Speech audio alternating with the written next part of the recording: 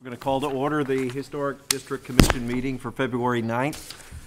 The first order of business tonight is to again nominate an interim chair to administer and run the meeting, given Chairman Wyckoff is on the Zoom call but in Florida, and the vice chair, I believe, Reagan Rudig, is at home tonight.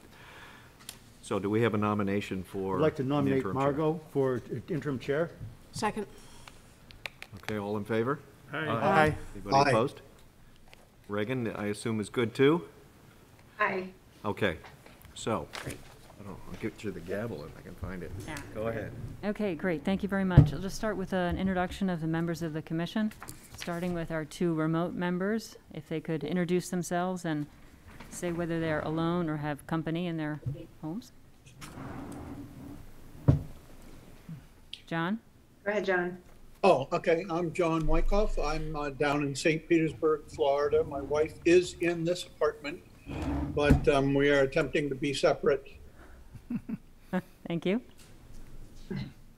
This is Reagan Rudig. I am unfortunately at home in my home office alone in this room. And to my left, we have Karen Buffard, Good evening. David Adams, Good evening. Rich Blaylock from our city council, Good evening. Nick Cracknell, our principal planner, Good evening. Martin Ryan, Evening. Dan Brown, Good evening. and Heinz Hock Schubert. Good evening. And I'm Margot Doring. Okay, I will read our legal language. The board's actions in these matters has been deemed to be quasi-judicial in nature. If any person believes any member of the board has a conflict of interest, that issue should be raised at this point, or will it be deemed waived? Anyone wish to raise any issues? Thank you, very good. With regard to the matters in front of us, is there anybody on the commission that needs to recuse themselves? Nope, okay, very good. We'll start then with the administrative approvals. Nick, if you could lead us through.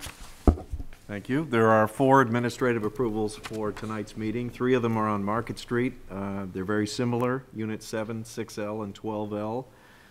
The first 3 on the administrative approval agenda, and basically would probably, I think I'm going to group them. They're all the same applicant other than the unit owner. The contractor that's replacing windows and doors in those units has prepared all 3 applications. Unit 7 is to replace 3 patio doors. These are Anderson doors. Unit 6L is 5 replacement windows. I think double hungs in the bathroom and the kitchen. These are the Anderson Fibrix windows, the fiberglass clad, and they have casement windows in the proposed for the bedroom, probably for egress reasons. And then unit 12L is 5 windows and a door, similar to the other 2, with casement windows in the bedroom, and all the other windows are double hung. The only thing that jumped out at me, and there could be more, is that we need a stipulation for half screens for the windows. But did anybody see any? There's a lot of paperwork in there from the vendor, and I apologize for that. The applicant submitted it. It gets printed out and forwarded to you guys. Any questions or comments on that? Obviously, the windows they're replacing are fairly new. It's a new building, new-ish, on Nobles Island. Okay. Any questions or comments? Any issues? No? Okay, All right. thanks. So let's remember the half screen Yep. for those. And then the last one is 75 Gate Street. And this is very straightforward, I think, but I brought it here because I wanted to make sure the replacement door was appropriate for the structure. The door that's in there appeared to my eyes not to be, as well as the owner and the contractor. It's a fiberglass door with some odd glazing pattern from the 80s or 90s, and they would like to replace it with sort of that Craftsman door, which I can pull up here. It's wood. It seems appropriate, but again, this is the existing door on 75 Gates. It's a side door, fiberglass. This is the replacement door, which is presumably Doug Fir, I would guess. So, Nick? yes, is it- sir. That's not the front door, right? No, it's a side Okay, door, I was sorry. gonna say, if I'm I not go by talking. the lot and didn't recognize it. Side door? Yep. Yep. So, is that an appropriate door for that house? Oh, I yeah. Thought so, but Gate Street. Okay, so that's all 4 of them, with a stipulation on, I guess, number 2 and 3 for a half screen because the patio doors are number 1. Well, motion to approve as presented with the stipulation of a half screen for those windows, the double hung windows cited. Second? Thank you. Any further discussion? And I'll take a roll call vote, starting with John. Yes. Reagan? Yes. David? Yes. Rich? Yes. Martin? Approved. Dan? Yes. Thank you.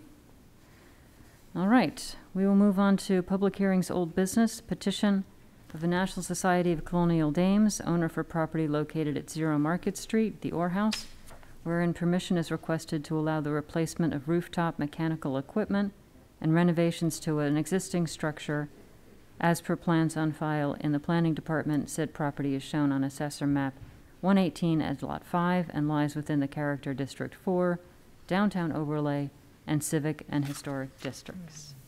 Who is here to present tonight?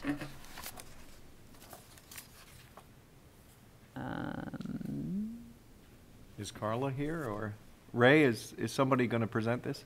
Okay. And for the audience, just note the material that came in for this is available on the website, but never made it into the packet in time to go out Friday. So what's on the screen does not include your fencing amendment, but every board member has that in front of them, and I believe it's on the webpage. Okay, Okay? Okay. So this is last week's this is image. last week's up on the, Yes. So you okay. can- But you have this packet, sorry. Everybody has that, right? Did you see that? I'm speaking too soon, perhaps. Yeah. You Is could there a inter- fence material? There There's is a packet, I'm not sure what time this came in on Friday, but there's a supplemental February 2nd package that deals with the screen, and it's essentially, not to speak for you, but it's a replacement in kind of the existing fence, I believe, with mahogany instead of maybe PT or whatever was originally used. And as discussed, it's wrapped, 40% of the way or 33% of the way back along the side where there's currently no fence, as discussed at the last, is this unfamiliar to all of you? Yeah, we have it on our tab. Oh, so it's familiar. Yep. But, Let's start with an introduction. yeah, with all due respect, yeah, sorry, running in here. David Calkins, Back Channel Consulting, here on behalf of the Orr House and the applicant. Thank you. So we were here last week, but if you don't mind, we've made some revisions. Let's just start at the beginning so we can go through and make sure we're all clear as to what is proposed. Thank you. So on section 2.0, at the heart of this application is really we've proposed removing 2 of the roof-mounted hoods and replacing it with 2 new ones. From there, we have discovered a few things. If you're looking at 2.0, that graphic right there, sorry, we're on I'm going to go see if I can find it. You keep talking. Okay, 2.0 in your packet, you'll see some red X's drawn through. So the 2 hoods are A and B, which are noted. The original intent was to remove those, install 2 new ones. Since then, we found some additional vents that are no longer in service, so the intent is to now remove those. It's actually a total of 8 penetrations in all, and that's really depicted nicely on 3.0. You have 2 old gas vents, one's a candy cane, these are 4-inch lines. The 2 hoods, as we originally set out, another small exhaust, and then 2 older vents that have been capped off, which are closer to the building side. And then we have the side scoop on the side of the building next to the stairs. So 8 in total will be removed, and then 2 new ones will be going back in to replace A and B. Now, last week we had discussed the height and the size massing of the 2 new ones in relation to the ones that are going in. And on 2.0 below the graphic, you will see the existing height of A, which is the exhaust, is 42 inches high, 44 inches wide. That's the mushroom one right there on 3.0, the one closer to the water. 42 inches high, 44 inches wide. That has a 10-inch curb. Now that one correlates with on 4.0 EF1, which is 45.13 inches tall, including the curb.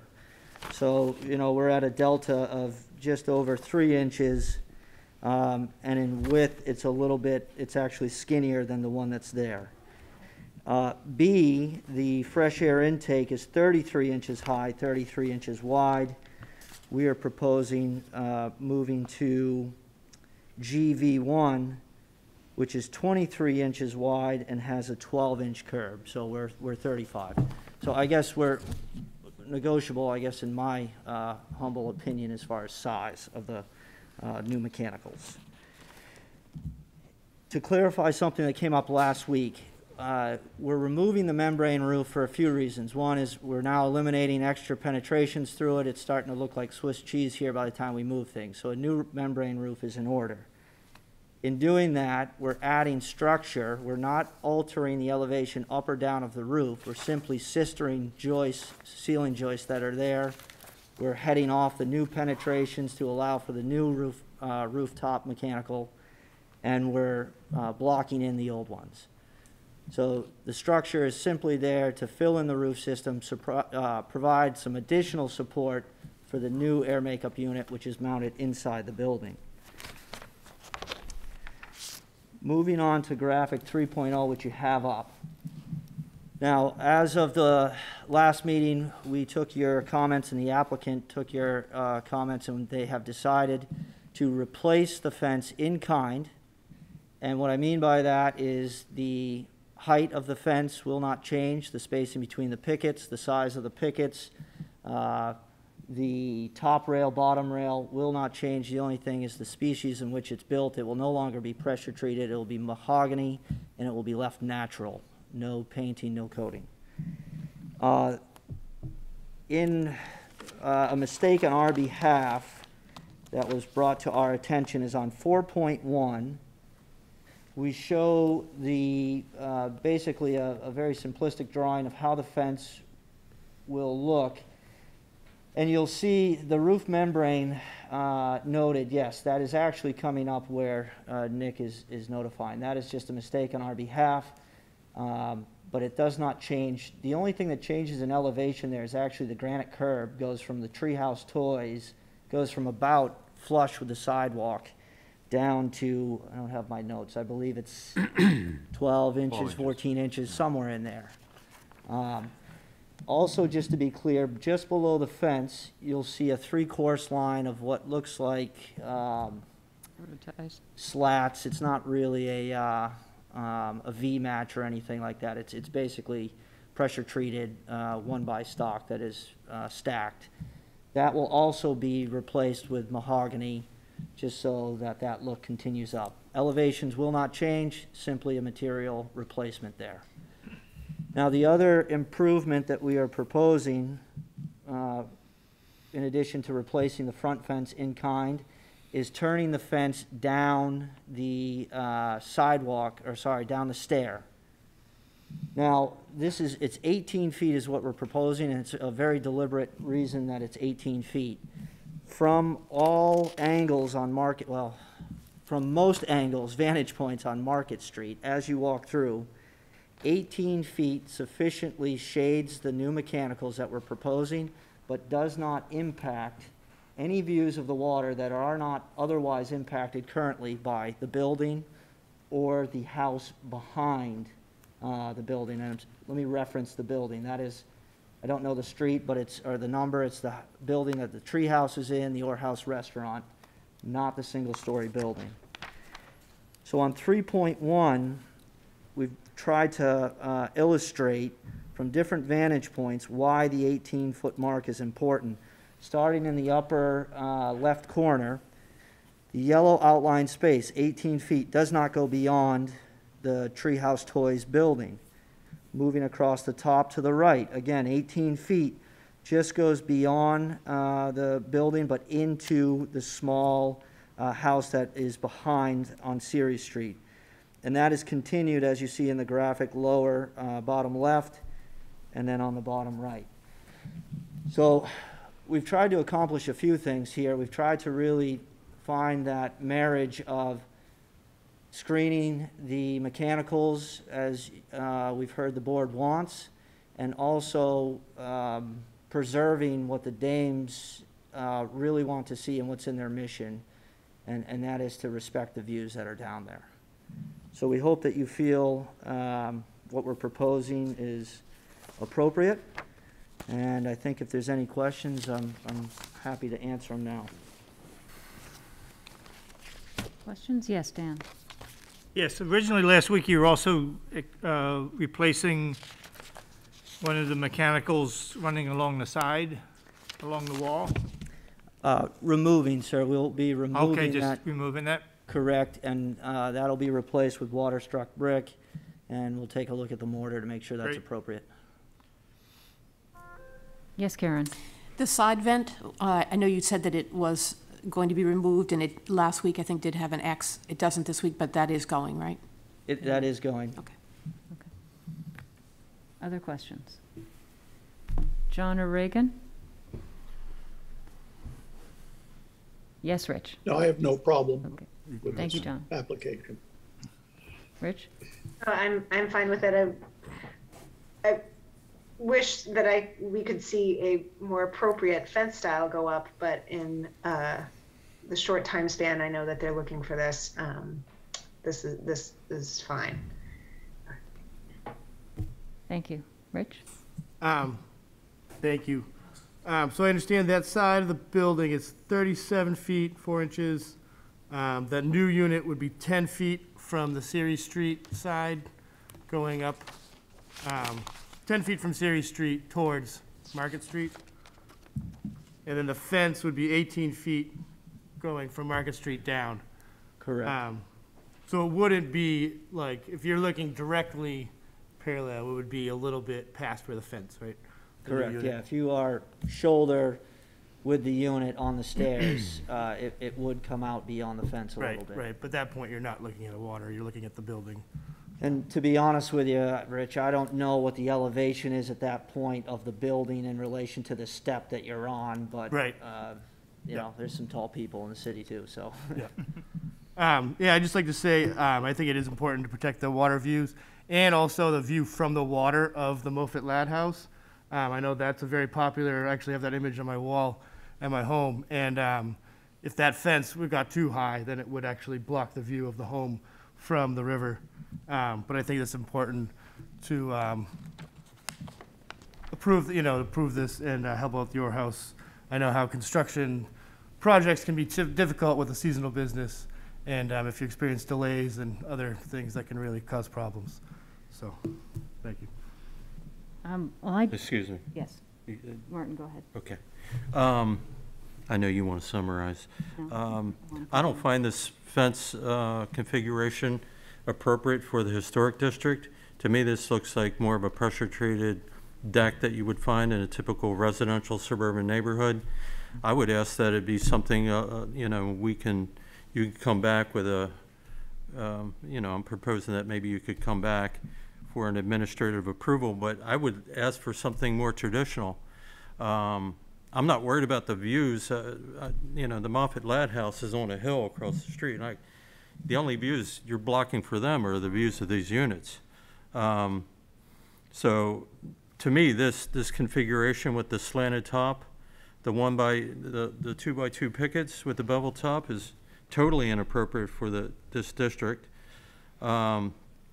I can live with the 18-foot side screening with an appropriate fence. And I would ask that when you do replace the membrane roofing, you'd want to put a finished coping and not have it the way it looks now with just a slight, return bar. Right now, that looks very unfinished. I would hope that you would put a coping on that for an appropriate finish of that edge. Yeah, to eliminate the steel belting, is that what you're Please. referring to? And if I may, there's one other very important point that Rich sort of spoke to. What we're proposing on that side is that the fence would in fact plane with the roof. We're not looking to have it go level per se and then step down. It would be in plane with the roof. again, to preserve the fact that as that fence goes down towards Ceres Street, if we were to keep that level, that would start stepping up higher and impacting views. So we're proposing to keep it in plane with the roof. And naturally, your pickets would be vertical. Yeah, correct. So, I think I had some of the same concern that Rich raised, that this unit is moving so much closer to Ceres Street. And yes, as you walk down the stairs, your eye level goes down and you're not going to see it. But my concern is, Nick, if you could pull up 3.1, the top right-hand image, you could zoom in on that. If you're walking past this garden, that fence is not going to hide that unit. And I don't see how a fence that is going toward the water is going to block a view. Its profile is going to be about this big. But we have been pushing other applicants very hard in the residential area and other areas to really screen very well these mechanicals. And we're talking about much smaller condensers for mini splits.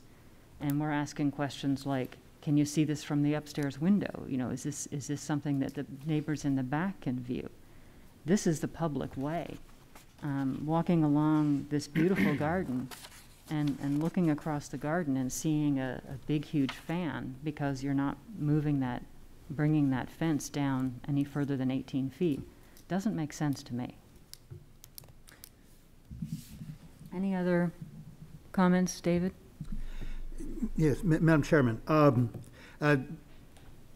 Martin mentioned, and I'd like to actually enter into a bit of a dialogue with Martin here, that you'd mentioned I will just say the modern nature of the proposed replacement fence. It's certainly, to me, it also seems separated quite a bit from our historic past. And it is, in a sense, the viewscape of the Moffett Ladd and the Colonial Dames, which makes you wonder. I wasn't a fan of this. I was really viewing it as a time to upgrade the fence because it looked shabby. And I hadn't really been thinking seriously about what kind of fence there. Certainly putting a Chinese Chippendale period fence like is in front of the mansion house itself, I think is inappropriate for disguising a roof and roof vents. But I wonder if the solid frame and panel fence that they have at the Moffett Ladd on the other side, their side lot, is that something that you would think would be more appropriate? Far more appropriate than what's here being proposed. And do you think if we were to suggest that with a certainty to the applicant, do you think that that's the kind of model that they should be using for the fence, the wing fence, this 18-foot section of fence also? Yes, sir. Thank you very much. If I may. I'm just going to ask Nick to make a technical question. Is the applicant required, if they're replacing something that currently exists, are they required to change the style if we ask them to? Or if they're replacing in kind, they are allowed to keep this? That's not easy to answer because this application is primarily a mechanical replacement project, not a replacement in kind. That happens to be what the proposal is for the screening material. Obviously, the fence getting longer and turning is not a replacement in kind. Okay. So I'd have a hard time signing off on something, even replacing what's there in kind, given the nature of this application. I think, you're going to have to decide collectively what type of screen works, how tall it is, and certainly whoever mentioned it, probably Martin, if there isn't agreement tonight on the fence, then you could certainly approve this application so they can move forward with the mechanicals with a condition that the screening return for administrative approval with some of the ideas that have been floated. be considered, and that's an option. Otherwise, you vote on what's here, and it could prevent the mechanicals from moving forward if there's a problem. And I'd like to just express one concern that went into the design of this. Again, the 18-foot piece was very deliberate, and I do understand your point. The other vantage point that we didn't do a great job of illustrating would be coming back down Ceres Street and potentially having a solid fence out to the roof edge of the Orr House restaurant, sort of visually protruding out. And so that's why we also thought it would be appropriate to step that back. I mean, to mask or shade the mechanicals in its entirety becomes a slippery slope with where do we stop, because we can make the argument that it's also viewable from Ceres Street, so now we're boxing this thing in, and now we're creating a snow catch and other issues. And it's not that I don't respect the intent here. Also, the matter of the fence, again, the fence visually does break up the line. It may not break it up as you would love and would be the, as I say, good, better, best scenario. It does visually break that up. It does achieve what the intent of the fence is. I guess we're now debating on to what level does it need to break up the visual impairment, so. Okay. So, may I make the following suggestion? Absolutely. I don't hear anybody having any issue with you removing 8 old mechanicals from the top of this building and replacing it with the units that you have suggested. So I think that that's probably something we could move forward on. And then with regard to the fencing, have you come back, as Martin suggested, with an administrative approval, where you would lay out in more detail with better sketches and so on the design of the fences. Given your point with regard to the view from Ceres Street, may I suggest that you give us a rendering that is the 18-foot fence, and then bring it just far enough, because I know that new mechanical is 10 feet back from Ceres Street. Bring the fence down just enough, but no more than 10 feet from the edge. And let's take a look at different views of that. Okay. I think that will serve you better, and it'll serve the commission better in terms of getting a good result. Is that acceptable? It is, and just in the interest of being absolutely clear, because the arrangement of the application is complicated. It is unacceptable, or yeah, I guess unacceptable is the right term, to the board to move forward with the fence design as proposed. What I'm concerned with is if we moved forward with the mechanicals and that was not acceptable to the applicant, that we would be at a stalling point. So I just want to make sure very clear that the board is not happy with the fence design. That cannot move forward tonight. Is that what I'm hearing? I think that's what I'm hearing, yes. Okay. Margot, may I say a word, please? Yes, go ahead, John. One thing we have found in the past is that views depend on where you're standing.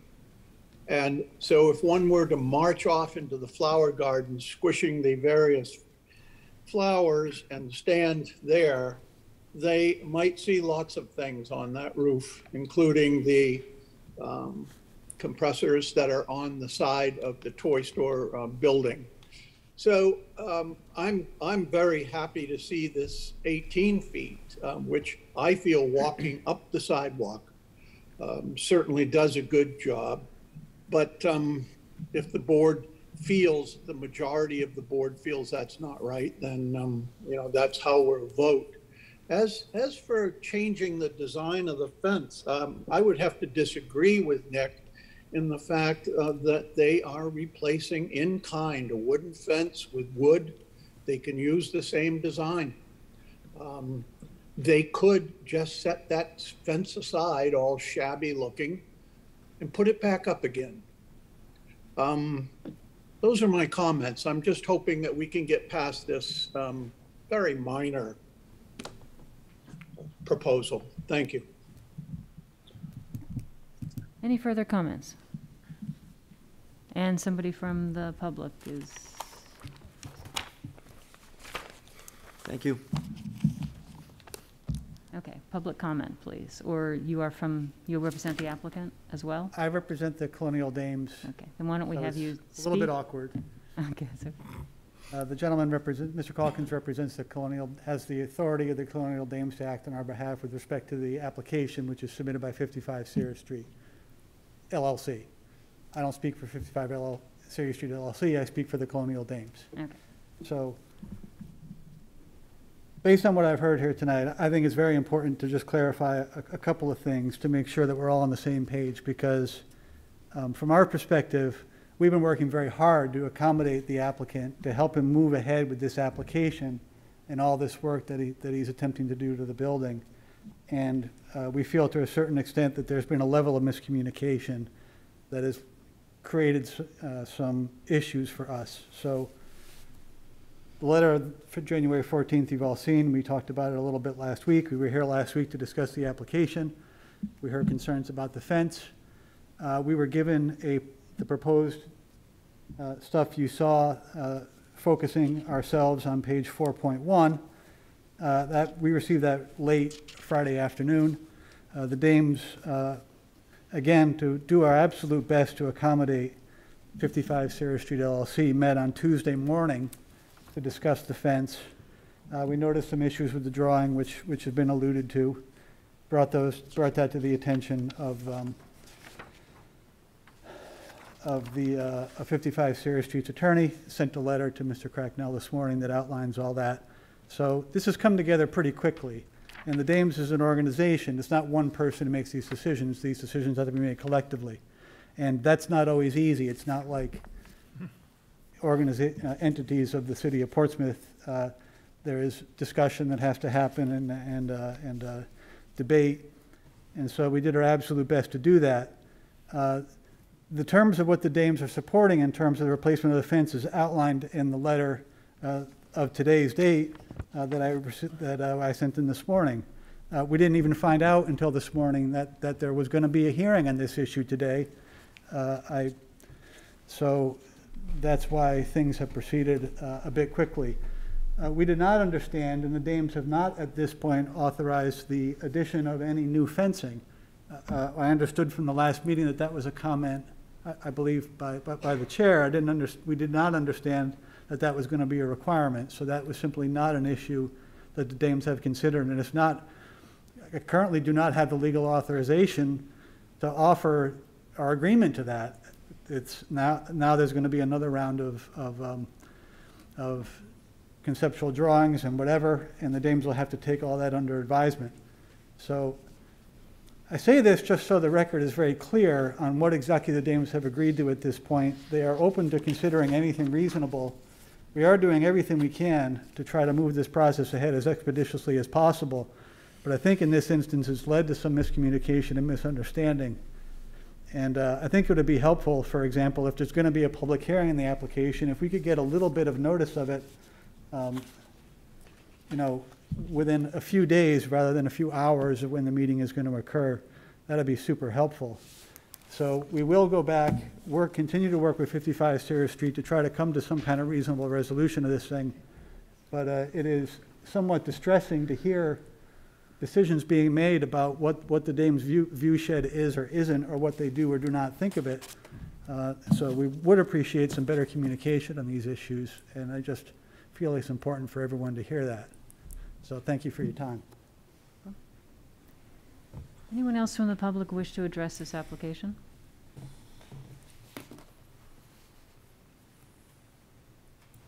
Okay, well, I'll close the public hearing. Are there any further comments or questions from the board? Martin? I think we're offering you an out, a way to get through this. I think we have some hang-ups. We don't have a full consensus here. I'm hearing different comments. I can't support it because this fence, and it isn't a replacement in kind because you're intensifying the rooftop units. We have larger units. So to me, that's not, we need to have those units properly screened. And so just to replace the fence the way it is not a proper screening. It's not appropriate for the historic district, and therefore I can't support it. I could support the 18 feet down the slope of the roof. Others can't. But I'm just telling you, I think we're trying to give you an out by saying, you can do the roof, you can do the units. We'd like you to come back with another proposal for the screen. If this thing was rushed, I think it was rushed to accommodate the applicant. So, I think we have an out. It's up to you to take it or not.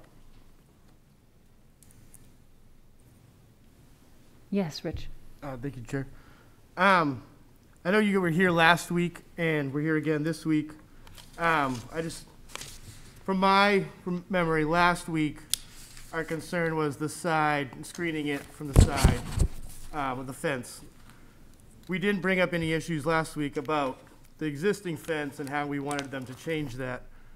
I don't know, with all due respect, how fair it is for us to not tell them that last week and then now tell them that again this week when this is already their second time presenting to us. From my point of view, it makes us look less credible. But I just want to urge that I just want to be fair to the client, and I don't want to keep making them, create another hoop every time they come to see us, especially when it's a business that, that's important to downtown. But I'll say that. Okay. I guess at this point, I would want to know what the applicant would like to do. If you would like to have us make a ruling, or if you'd like to have us allow you to continue this and make a more formal presentation or a full, complete presentation at our next meeting. If we can just have a moment. Sure? Mm-hmm. Yeah. The design, what's the design? The design was discussed? Do you have the minutes there on your iPad? We already have the minutes? Do you have the minutes on there? Not that I know of. It's not, if it's not in the package, I wouldn't have it. Let's discuss.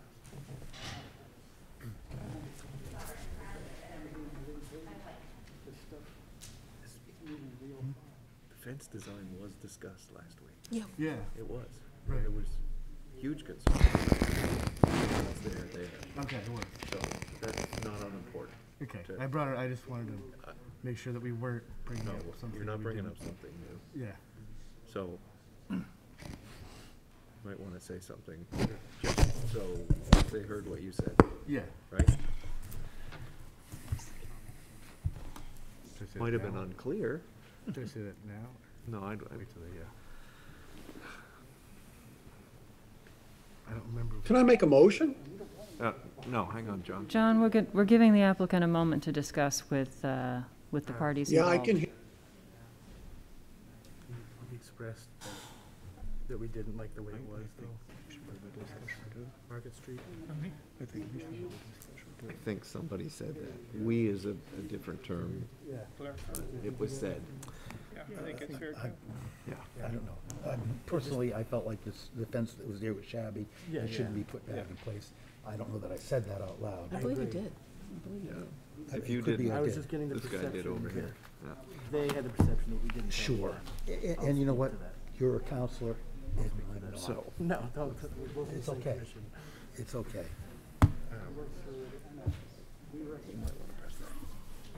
I'm gonna press it.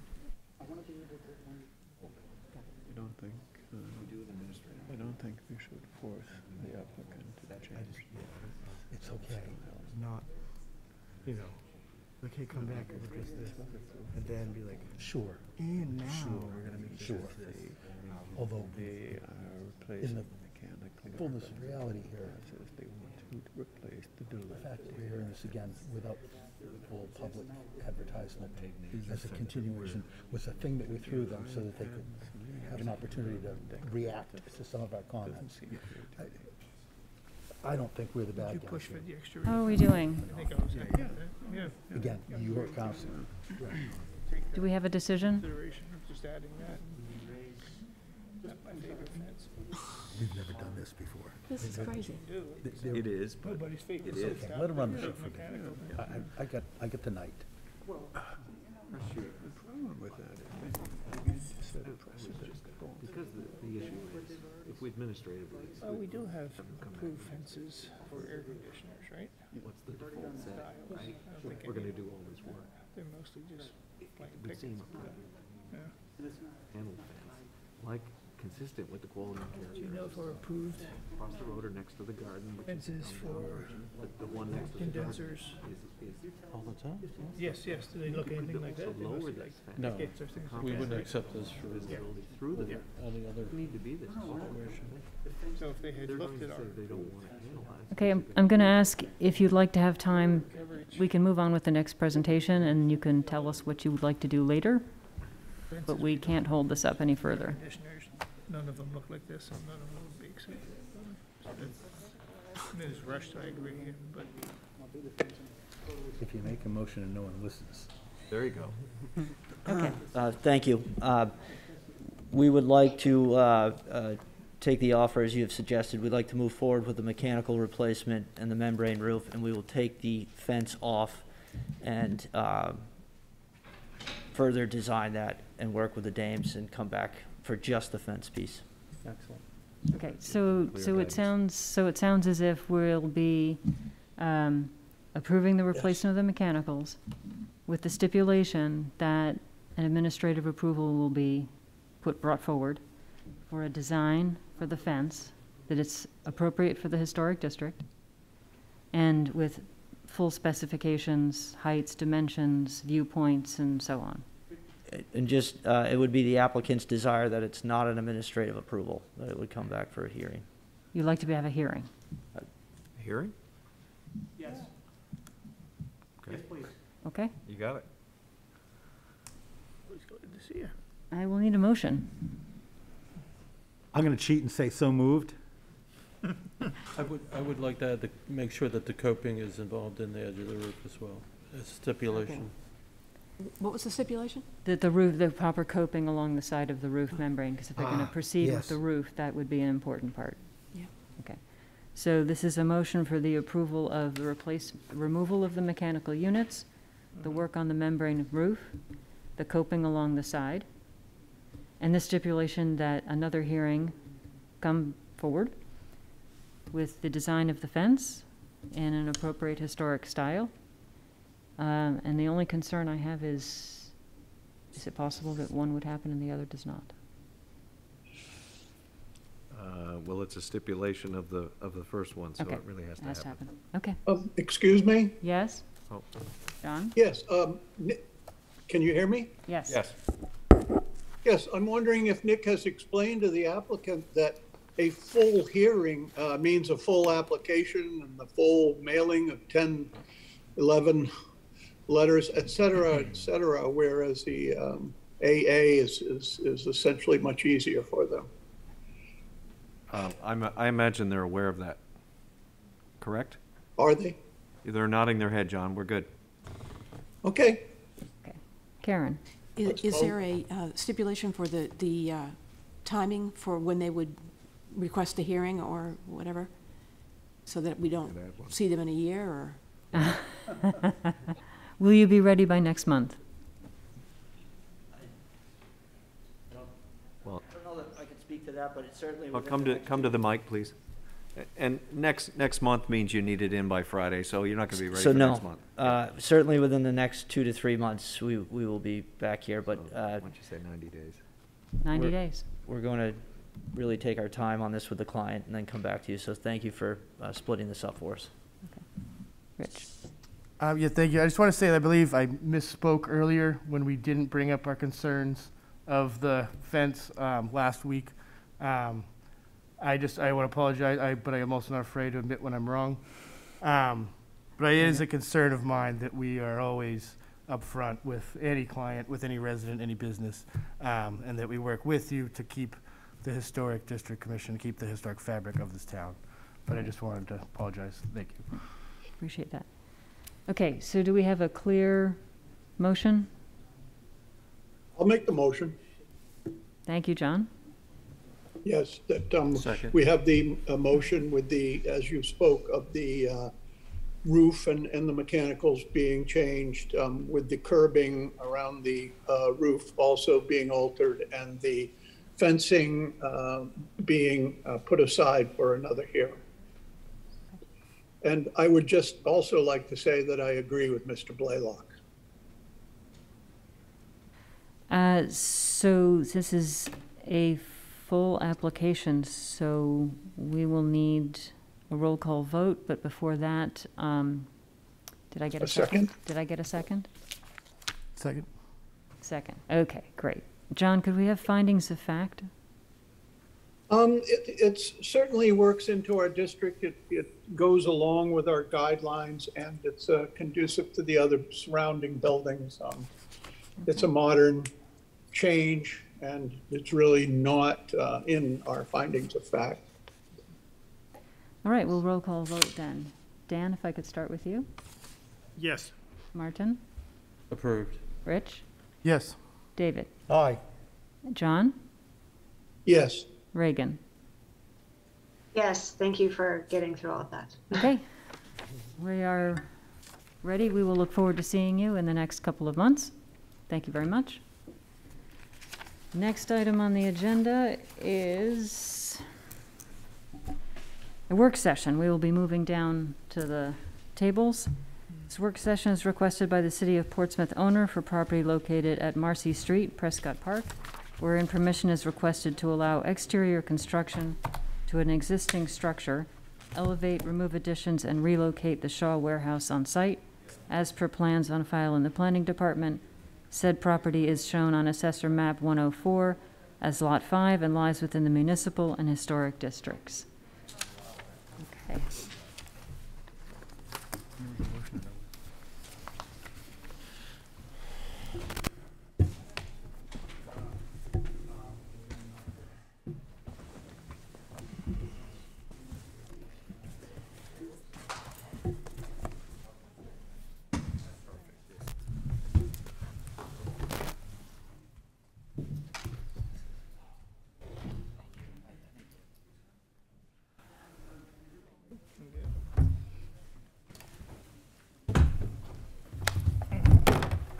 So folks, make sure you get close to the mic or pull it towards you.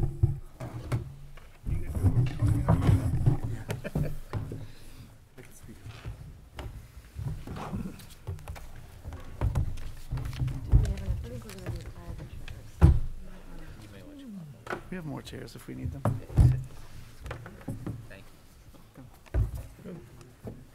Joe, are you presenting? I am. Well, the whole team is presenting, but I'm making introductions and, May I suggest when you're done with your personal introductions that you give a brief overview of some of the risk findings that were presented to some of the, risk findings. About half of the commission was not here for that original presentation, so some understanding as to why the building is being moved. oh, yeah, If that's you're- part of the presentation, Okay. which is great, Very good. great, yeah. Okay. Now, it's part of the presentation, but what we have found when we present this project is it is so multi-headed, it's very easy to get taken off into a tangent. It's part of the presentation that we have done the research, and we'll show you what the outcome was, but hopefully the discussion doesn't become specifically about the resiliency and the water levels and so forth. The fact is, we've done the research, and it's in here, in an abridged version. Very good. Okay. All right. Introductions, thank you. So my name is Joe Almeida. I am the facilities manager for the City of Portsmouth. I'm here tonight with the design team, and also there are members of the Mayor's Blue Ribbon Committee who are in the audience as well, who have been working very hard with us on this. Tonight from Weston and Sampson, Sherry Ruane is to my left, Ted Talukian from TT Architects, and Carlos Guzman also from T&T. Again, tonight, the purpose of tonight is we're here just to show you what our progress has been. We are just wrapping up a lot of decisions over the past couple of years, and we were just wrestling with the exact date of when we've seen this group last. It's been over a year. It's been a long time. So we just want to present to you where we are. There are still a lot of decisions to be made moving forward on architecture and so forth. But this is phase one of the master plan that we're implementing. You're going to see it in great detail here, but it involves some alterations to the Shaw Building that exists now. You're all very familiar with that, I'm sure. So with that, let me not waste any more time and just let Sherry take over. The slides that she has on her screen are identical to what you see here. Yeah, I think Nick's driving this bus, so that's great. Thank Great. you. So you can go right to the next slide. And this is just a quick snapshot of really where we have been. We, as many know, launched the master plan back in 2016 and had a very involved community engagement process as well as Blue Ribbon Committee engagement. We adopted the master plan, and then 2018 and 2019, we actually learned a lot about resilience, which we'll get into in just a second. And then that sort of, we needed to reframe some of the improvements based on the resilience information. And we did some enabling engineering to really facilitate making sure that the master plan was going to be able to be implemented and that it was going to serve all of the goals that we had aspired to. So next slide. This is the master plan as it stands, as it was adopted back in 2020.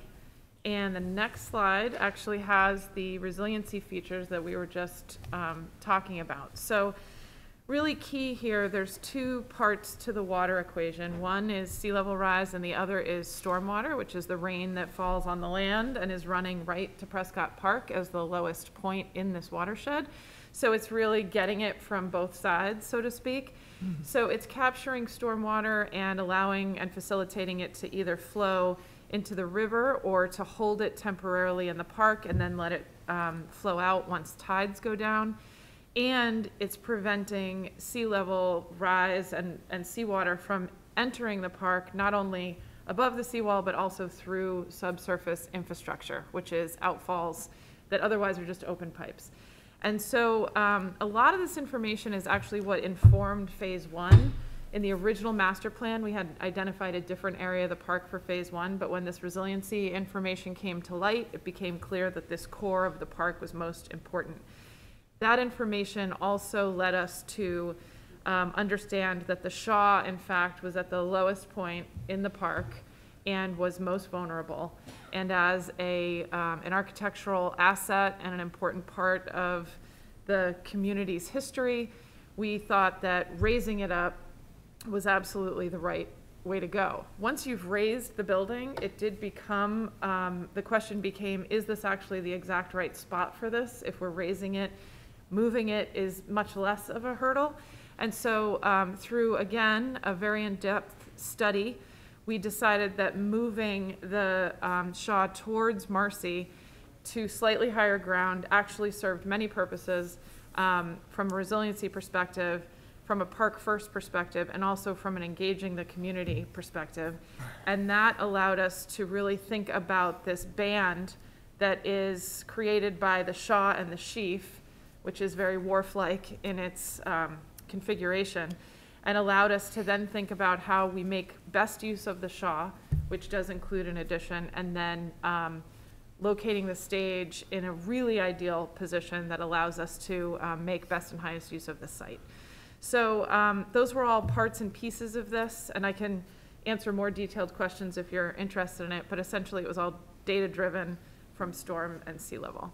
And the next slide is really, as we're implementing phase one, we had to do a little bit more work on the site that was geotechnical borings, stormwater infiltration, and schematic design. And here we are today, sort of in the middle of this diagram, as we're going through bid documentation.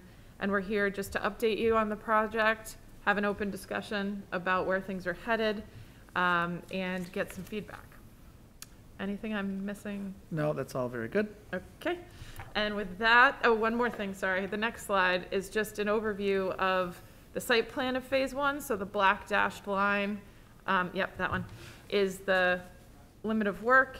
And you can see that there's improvements to Water Street that include some additional parking, There's regrading of the lawn, and there's configuration of pathways. But the Shaw really is sort of the heart of this from a resiliency perspective. The only thing I would I'm add. sorry, go I'm ahead. just gonna stop for a second and just make you aware that what we're seeing on our iPads and what we're seeing here are two totally different things.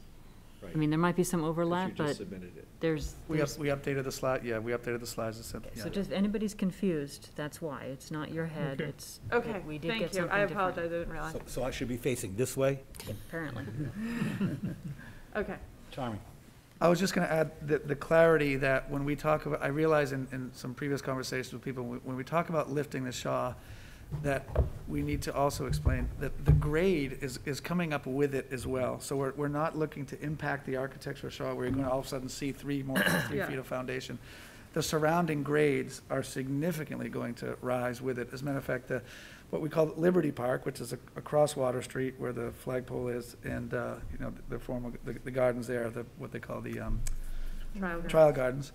That height is basically the height that will be carried across Water Street, and Shaw will be sitting on that new grade. To this, basically the same height that Schaeff is at right now. The floor levels will be the first floor levels will be similar. Yes, and then there's a transition from Water to Marcy, which is the given, sort of the benchmark that we're meeting back with. Say that again? The grade raising that Joe just talked about will transition back down to meet Water Street, Marcy Street at its existing elevation. So Marcy Street remains intact, and then once you basically cross the threshold into the park and past the players ring, that's when Water Street will gradually ascend Start to rising. these higher grades. So where the steps are and that little fall off by, It's the gonna gondola be, will be going. you got it, Correct. exactly. Correct. And with that, I will pass it over to Ted. Oh, you're gonna see it up on the screen. And I think, Yeah. Nick, you're Yeah. going to be driving. That's right. Okay. Actually, thank you. I think Sherry and Joe certainly gave a good high-level overview. And just to reiterate, I'm particularly looking forward to this as a meeting where we can receive good feedback, because it is a meeting essentially to have good discussion. One of the things that came up was really, I think Joe said, it's a very multi-headed project, and there's maybe a number of goals to put on the table. So we thought we'd start with that. And I think Sherry really nailed it in the beginning by saying, at first it's a park-first approach, and with the vision to the master plan. And I think all the decisions are revolving around that. But particularly as it relates to the Shaw's building goals, preserving it, rehabilitating it, and restoring the Shaw building is going to be essential. That's really not a part of this presentation now in terms of the details that we'd like to get into in terms of the materials and how those restoration components come together, particularly the preservation. But the idea that the Shaw building will be preserved in latter phases is something that is a particular part of the project. As Sherry pointed out, with resiliency and the sea level rise and raising the park grade, inherently connected to that is relocating and protecting the Shaw building through climate resiliency interventions. And I look at preservation and resilience as hand in hand. In order to really preserve and think about the future of the Shaw, we have to think about how we can get it above those sea level rise projections so that we can preserve it against any potential interventions that could come in the future through sea level rise. So that's the second part of what we're looking at. But as well with that is, aside from the material aspects of the Shaw and relocating it and protecting it, is certainly I think about how we're going to use it and identifying the programming to meet not just the city requirements, but also ones that we can support the performing arts needs. And with that, we spent a good bit of time with city staff and some of the other users in terms of how to study a new construction addition which could help minimize or eliminate the on-site trailers that exist during the Prescott Park Arts Festival. And a part of this altogether is certainly how we look at this is how we see it over time and how we prioritize a phased approach to the project. And that's something we'd like to sort of get some feedback as well. So with that, I thought I'd frame those high levels. Thank you, Nick. Secondly, we love the drawing process and the research that we do in our office. These are a lot of things that are familiar to you, but they help us understand the chronology on the site and what has occurred. And what I'm going to do is show you a few slides where we've map through Sanborn maps and drawings, just the evolution of Prescott Park over time. So this is, of course, what it is today, and highlighted in red is really some of the last vestiges on the park, which is the wharf, this idea that there's a strong linear line. The history of that whole area is something we feel could be a real strength of the project. Next, please. And we went back to 1920s, and this is a drawing that we created that overlays in magenta, which is some of the Sanborn maps of a lot of these wharf buildings that existed on the site. You see the dashed lines of where the edge of the piers were at one point in time, and then you see the palimpsest sort of drawing where you see the layers of the green space from the park. And I think what it speaks to is this dynamic, you know, chapters that have been on the site, and for us, you know, even to know that the Schaeff has moved at some point in the 20s or thereabout, just talks to the chapters and the history and something we want to embrace. Next, please. And there's some great photos that we pulled through your archives which show, you know, that condition. Next. And how the Schaeff has been moved, which is quite fascinating. I know probably all very integrated into it. Next. And as we move towards the 60s, you see the evolution of the park, and you see how to the left in magenta some of the industrialization that occurred on the site. Next.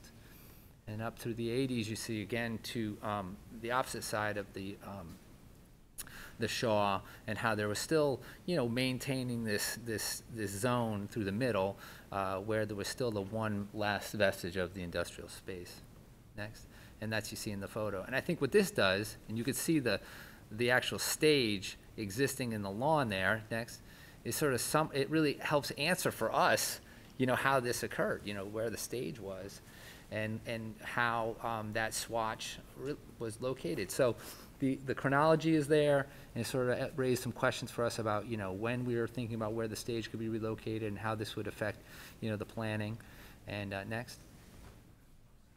And so with that, I think we start with this drawing, which really is a diagram that talks about where it is today.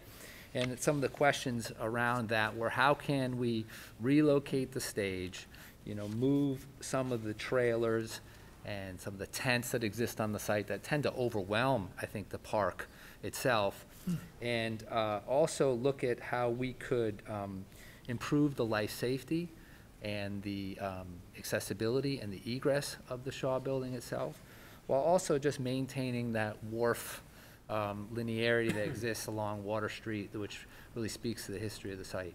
Next. So we dug into some conversations. We met with the staff from PPAF as well as the city. We measured some of the trailers, really began to understand like how much square footage does exist with these trailers and these components if we're going to remove them and try to get them off from the site and to allow the open space to exist. Next. And we realized that there's about 4,000 square feet that are approximately accounted for with some of the planning. Next.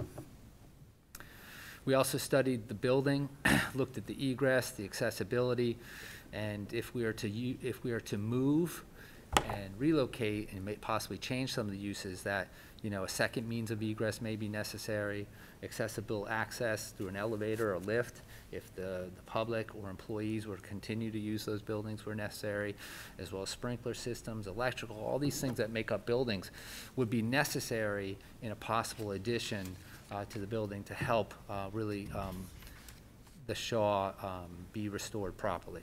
And just to pause you for 1 second, Yeah. that's a great place to pause and just to remind that if an addition is considered, the sheer amount of space that all of those modern mechanical systems and conveying systems take up, that we're trying to not force them into the Shaw building. We want to put them into the addition. And there's a minimum size building that would be required to do that. Again, you'd think of a rated stairwell that goes up against the Shaw, an elevator shaft, an elevator machine room, an electrical room, fire suppression with pump rooms, and so forth, restrooms, janitor's closets. It very quickly becomes it starts to drive the size of the addition. Yeah. No, well put, Joe. Thank you. Next, please. So thinking about the addition and the phased approach, and particularly around the preservation along with the resiliency, picking it up the Shaw and relocating it, in a way that could create opportunities for an addition that could satisfy some of those needs was of interest. And this diagram begins to explain, that movement. Next. And this is, I think, a photograph from the SHAFE that really shows you what I think Sherry was speaking to, which is that diagonal line, that horizontal red line is the approximate grade that would be created, that would create the elevation that potentially, when we pick up and relocate the Shaw, that would get it out of that potential flood zone, but also make strong connections to the park, to Liberty Park, of course, and to the open space. I don't know if you want to add anything. Yeah, I will, just because when we first looked at this back in 2016, a thing that kept coming up in public comment was how bifurcated the park felt. Like it was two separate parks with this road down the middle. And that the sheaf ended up being this sort of island in and of itself, and it was a big goal to reconnect. And so this move actually allows us to do that both vertically and horizontally in a way that really ties everything back together.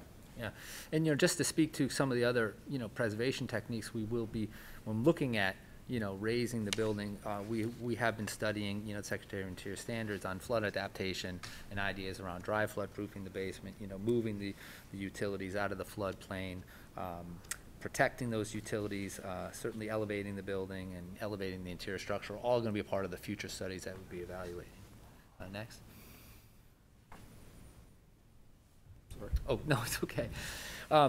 This is a drawing that kind of speaks to a lot of actual people who are involved in what we've been doing in these last few months. We have our structural engineer involved. We've been doing a lot of forensic analysis. We've been in the basement. Actually, Carlos has been a lot in the crawl space. Lots of spiders. And also, measuring how the building has been built, documenting it, realizing, that the structure needs some, a little TLC. Some of the structure's out of plumb, and certainly there's been some sagging in some of the areas, and that's going to be a part of that restoration project. And we're not looking right now at those restoration, or excuse me, I should say preservation techniques around the siding and the corner boards and the windows and the roof and all those things, but something that we come to you in future phases. But these are all aspects that need to be considered, and this is just a quick snapshot of some of that preliminary study. Next. So here we are here, and I think this is, at a point where it shows you the choices that we've been looking at. So, after we consider picking up and, relocating the Shaw, getting it out of the floodplain, and then the opportunity that exists when we can move the stage and move the supporting Arts Festival components, we realize that it still takes up a lot of space in the park when we have the building, standing alone. And that there are a lot of what-if scenarios that were raised around those square footage analysis and the programming analysis, how the building was used. And, we began to look at the addition next as an opportunity that could, clean up the site to some extent with some of these, pieces that exist during the temporary periods of the festival, but also, as Joe pointed out, provide accessibility, egress. And this is very much a diagram. It doesn't describe at all, the design. It doesn't really necessarily speak to entirely about the scale that it could be at, but it just begins to show you the next phase in terms of how we can encapsulate a lot of these, programming components and put them, within the building. Yeah, and it's worth pausing also to understand that the reason why we are coming forth and showing you exactly where we want to put the Shaw now, going through the exercise of determining what a potential full addition would be, places the Shaw in the prime location. That's not to say that the addition has to be that full addition, but we don't want to move the Shaw and then wish we had moved it 10 more feet. We want to fully inform ourselves if you want all trailers eliminated and you want to find, so that is why we're asking for this location, and hopefully you're convinced that we've informed that location with the research that we've done. Thank you. And I also, just thinking about those earlier drawings that we showed you from the 20s and the layering, and this idea that, a wharf could still exist with the way the buildings are designed in a way that's, creates that linear line along Water Street, makes a linear connection to the SHAFE, and then thinks about, that sort of sense of history. And that's something that we could, further study, but I think there's a real opportunity there. Next, please. And certainly, as we look at the next, phase of our study and research, is understanding and getting feedback from you, as well about, what is a new building, addition do? And we look to the Secretary of Interior standards for treatment of historic properties, and, how does it retain the historic relationship between the buildings and the landscape?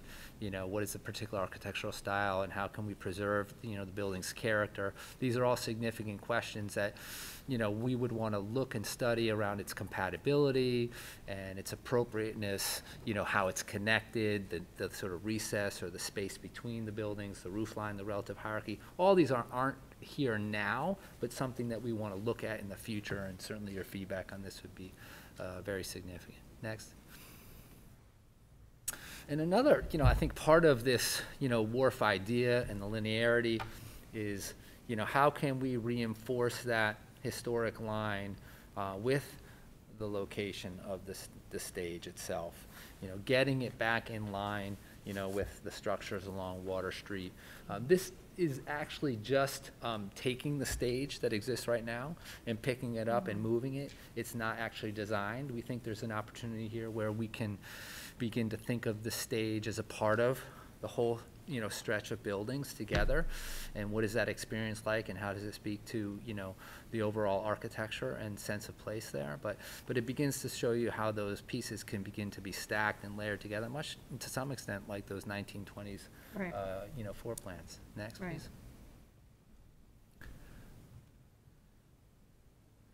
And then this is just, I think, a diagram that sort of captures, some of the pieces that are happening on the backside of the building, which is, significant accessibility, universal access.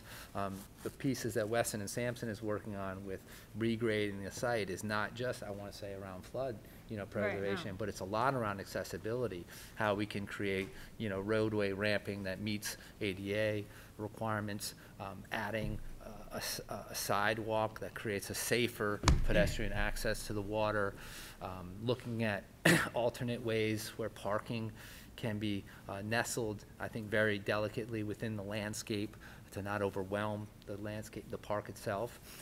And also, this experience about, walking across between Liberty Park and Prescott Park in such a way that can make greater connections. And next.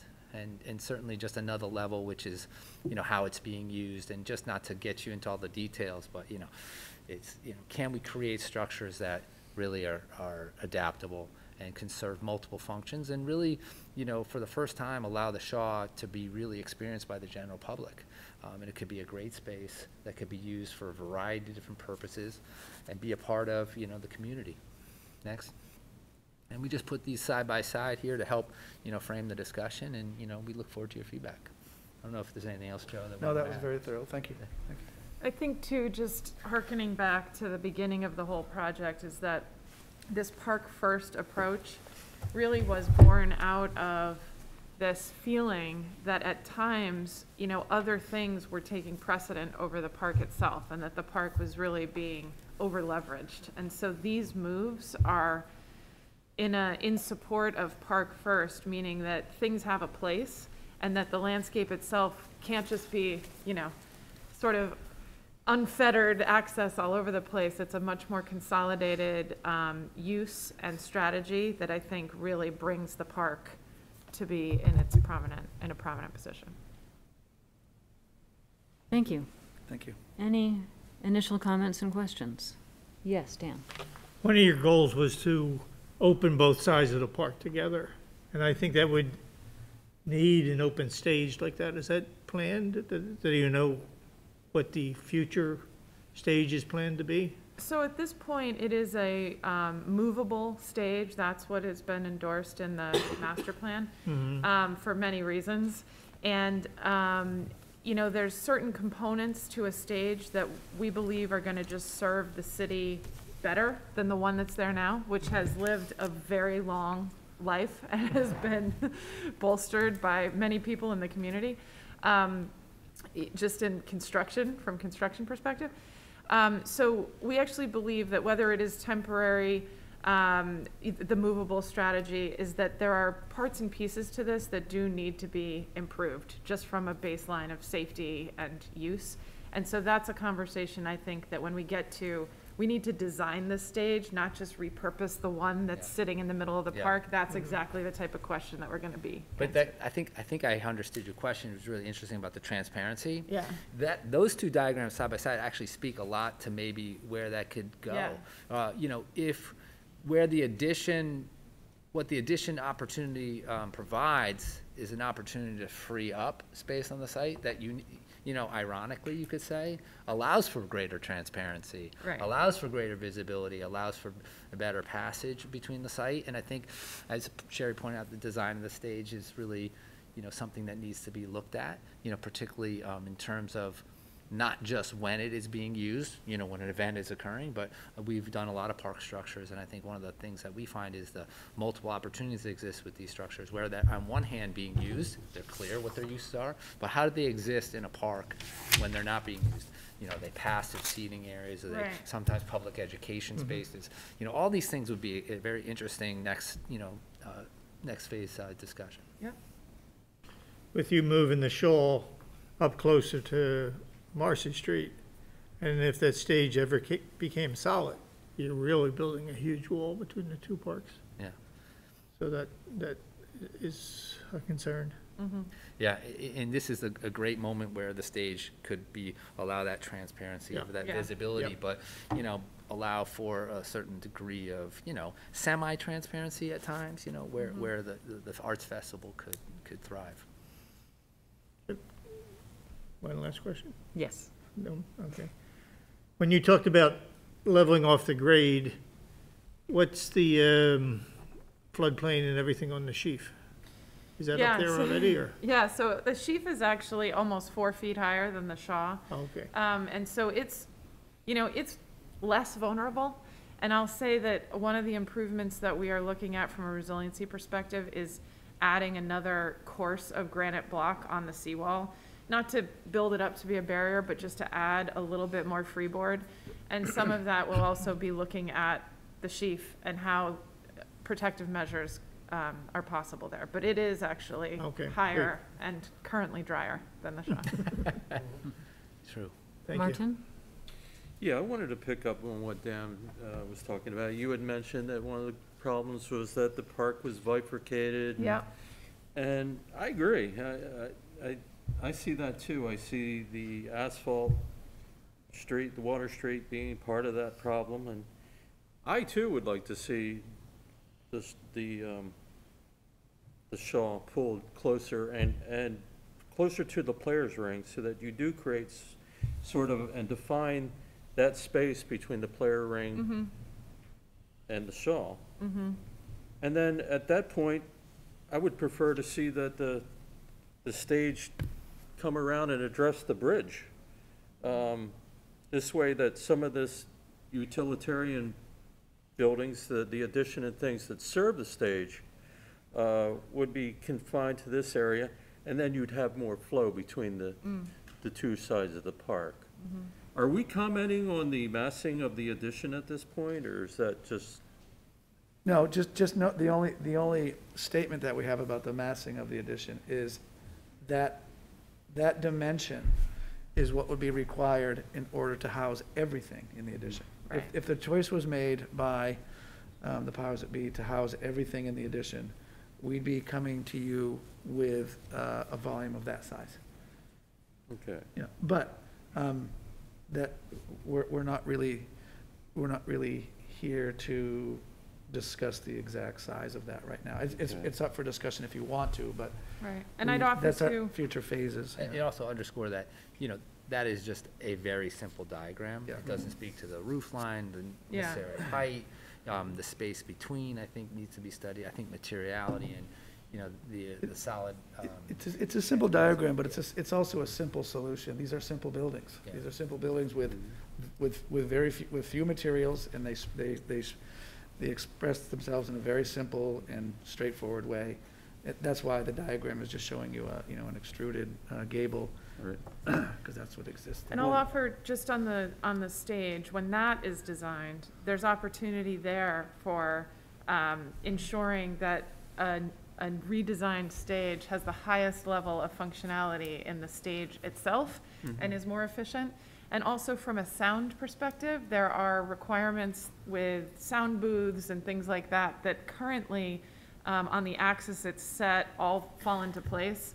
Rotating those, which we have looked at and actually had looked at previously, do start to present other complications. Not to say it's not possible, but it's that configuration. Noise leaving the site and affecting the rest of the neighborhood? Is No, that the no, no, case? just the configuration of stage and sound booth and equipment and the configuration that those need to be on in the axis and the May- setup. Maybe I think I like to say, you know, the phrase exit stage left, exit, is that it's where they're coming from. And so a lot of pieces that are housed, let's say in those tents, are back of house components that where people come to the stage, they're now could be housed inside the building. And so the immediacy of the stage to the addition is really a functional relationship as is as much, let's say, a design, you know, issue as well.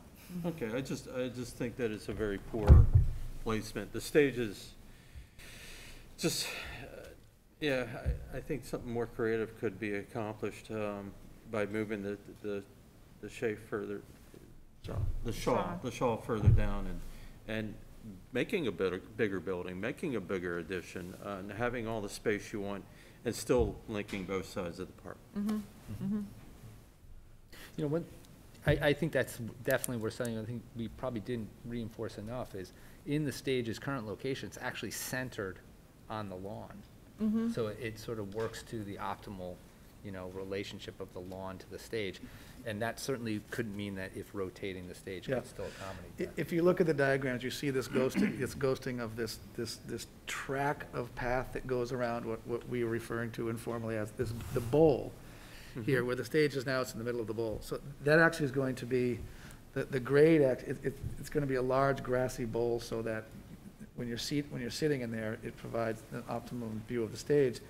And this path that's surrounding the bowl could actually be, you know, could actually at some point become part of the performance even. You're gonna have people, you know, navigating around the seating area in a very easy way.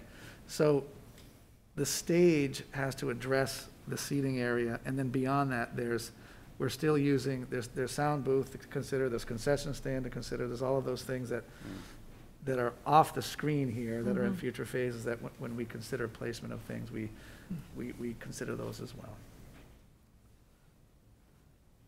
Rich? Thank you. I'm just curious, you mentioned the bowl, and I know we're raising the grading where the Shaw building is now. So would it kind of grade up to the bowl and then kind of fall into the bowl kind of thing, or, not that The edge will be flush, you know, the grade is raising around the Shaw. It will be flush, and then there will be a gentle slope towards the center of that performance lawn. Yeah.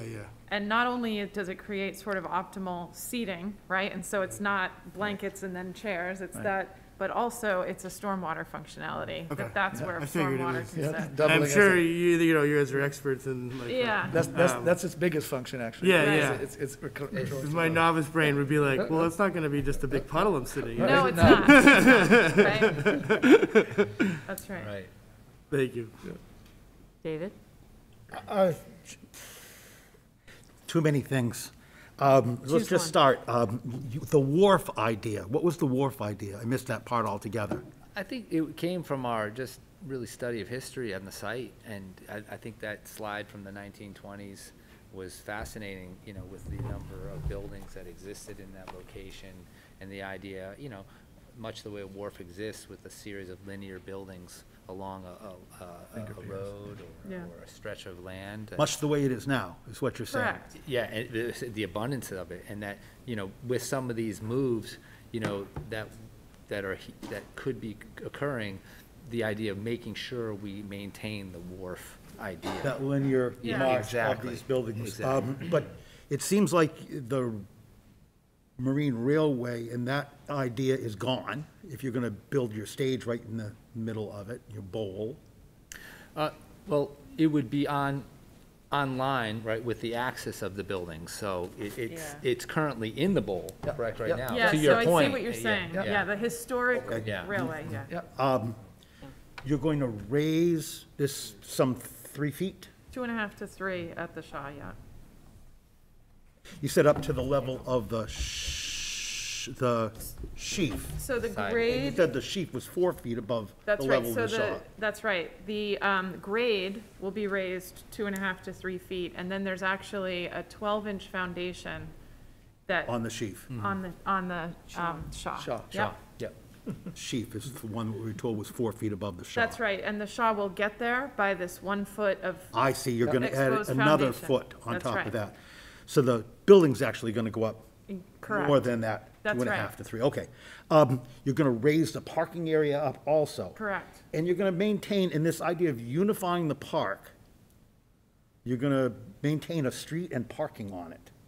But it's gonna, but But it's this, gonna be good parking? It's gonna be It's not gonna be- transparent parking? it's gonna, Come on. it won't If I be- told What do you you I mean? What do was you mean? making a transparent unification between two objects and put a parking lot in it with cars, then you would think that would be good? No, you have to, what we're considering is the fact that the performance, the performance requires vehicular access to it. Of course, there's fire truck access as well, but the parking spaces, if you see the entire master plan, again, if you look at it, we're actually eliminating parking in other places within the park. So the parking numbers have been reduced significantly. So, and these are the ones that remain. There's parking there now, as you know, but we're doing pull-in. Yeah. To add a few, to And also- keep a few more. I'll say this Yeah. too, Water Street, which used to run, or currently runs, right up to the sheaf, is actually getting pulled Shortened. back. Yeah. And the parking that is up against the That's sheaf right. is actually being pulled closer Yeah. and being nestled between some of the landscape and Yep. hopefully screened. And by rotating it, instead of having parallel along and rotating it, it's actually shortening our need for asphalt that deep into the park and allowing us to make a much greener, pedestrian prioritized connection. John or Reagan, do you have questions? I have a few comments. Basically, I'm heading in the same direction as David about Water Street and the parking lot. And wondering why the Water Street needs to be paved at all. Wouldn't it be more appropriate if it was heavily gravelled and crushed up oyster shells and all that sort of thing? If it weren't more of a nautical street. And also the additions on the back, I understand, because of your program, you need to have a large addition. And I agree that taking your cues from the Shaw and the Sheaf is the way to go. As a matter of fact, I can see if the stage weren't up against Water Street, if the buildings were along Water Street, and the stage were more in front of the new addition, that all of a sudden you kind of created what used to be with the fact that, all of the large docks, the long dock, et cetera, they all had a line of buildings on one side of them not all of them, but most of them had a line of buildings on one side that were used for various, cordage and sail making and probably supplies and things like that. So you would have that kind of look on the other side, so on Water Street. And so with that, I would hope that we can all agree that the design should be taken in that direction, with the shingles and et cetera. And, just a healthy space between the two buildings with maybe a connection on the first floor or something if it needs to be, but a healthy space. I think that's, a way to go. That's what I would like to see it. And, right now I can see that most of what you're discussing is all engineering. And so I don't have anything else to say. Thank you. Reagan? I'll chime in. I just want to say how excited I am by this presentation. Several years ago, there was a committee of us that got together and really studied historic buildings and the threat of sea level rise and looked at all the various ways that it could be addressed, and this is actually doing some of those things, which is fantastic to see that our city is actually implementing these ideas and these strategies. So retaining the building, lifting it up, moving it, I have no problem with that. That's I think a wonderful way to preserve it, to move it to higher ground. I appreciate just how much you've studied and looked at the history and the site plan. Obviously, it's just a very, very in-depth study that you guys have worked on. I think it's a great idea to utilize this sort of dead space in between there. As far as I'm concerned, my children love to run around in that sort of vacant grass lot during summer performances because they get bored.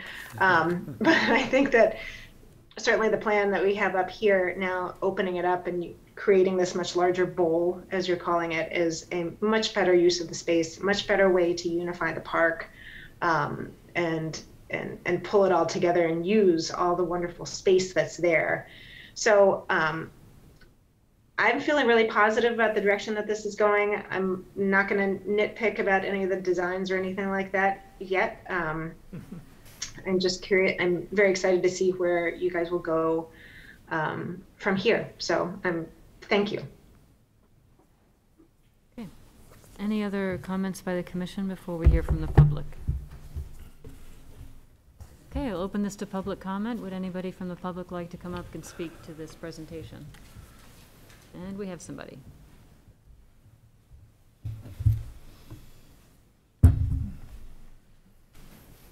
Good evening. If you could introduce yourself, please. Elizabeth Bratter, 159 McDonough Street, property owner. I didn't write anything down, so I'm winging it because I really couldn't understand what the plan was. I appreciate that you want to raise the buildings because I think that's important. Resiliency and environmental issues are huge in my vocabulary. I'm concerned, is the stage going to be backed up to the quote-unquote addition? So that hasn't been determined yet. Okay. The stage has to be designed as we're showing it in, and I don't know, Nick, if you can go to the next. Yeah, there. Here, it's actually shown in line, so it's right next to the addition. It's not in front or. But it's facing the same direction it does now. You're not turning it to face the south end. That's right. Okay. So that was one of my concerns. The other concern I have is Martin talked about authentic stuff with buildings at one of the meetings I was at last week.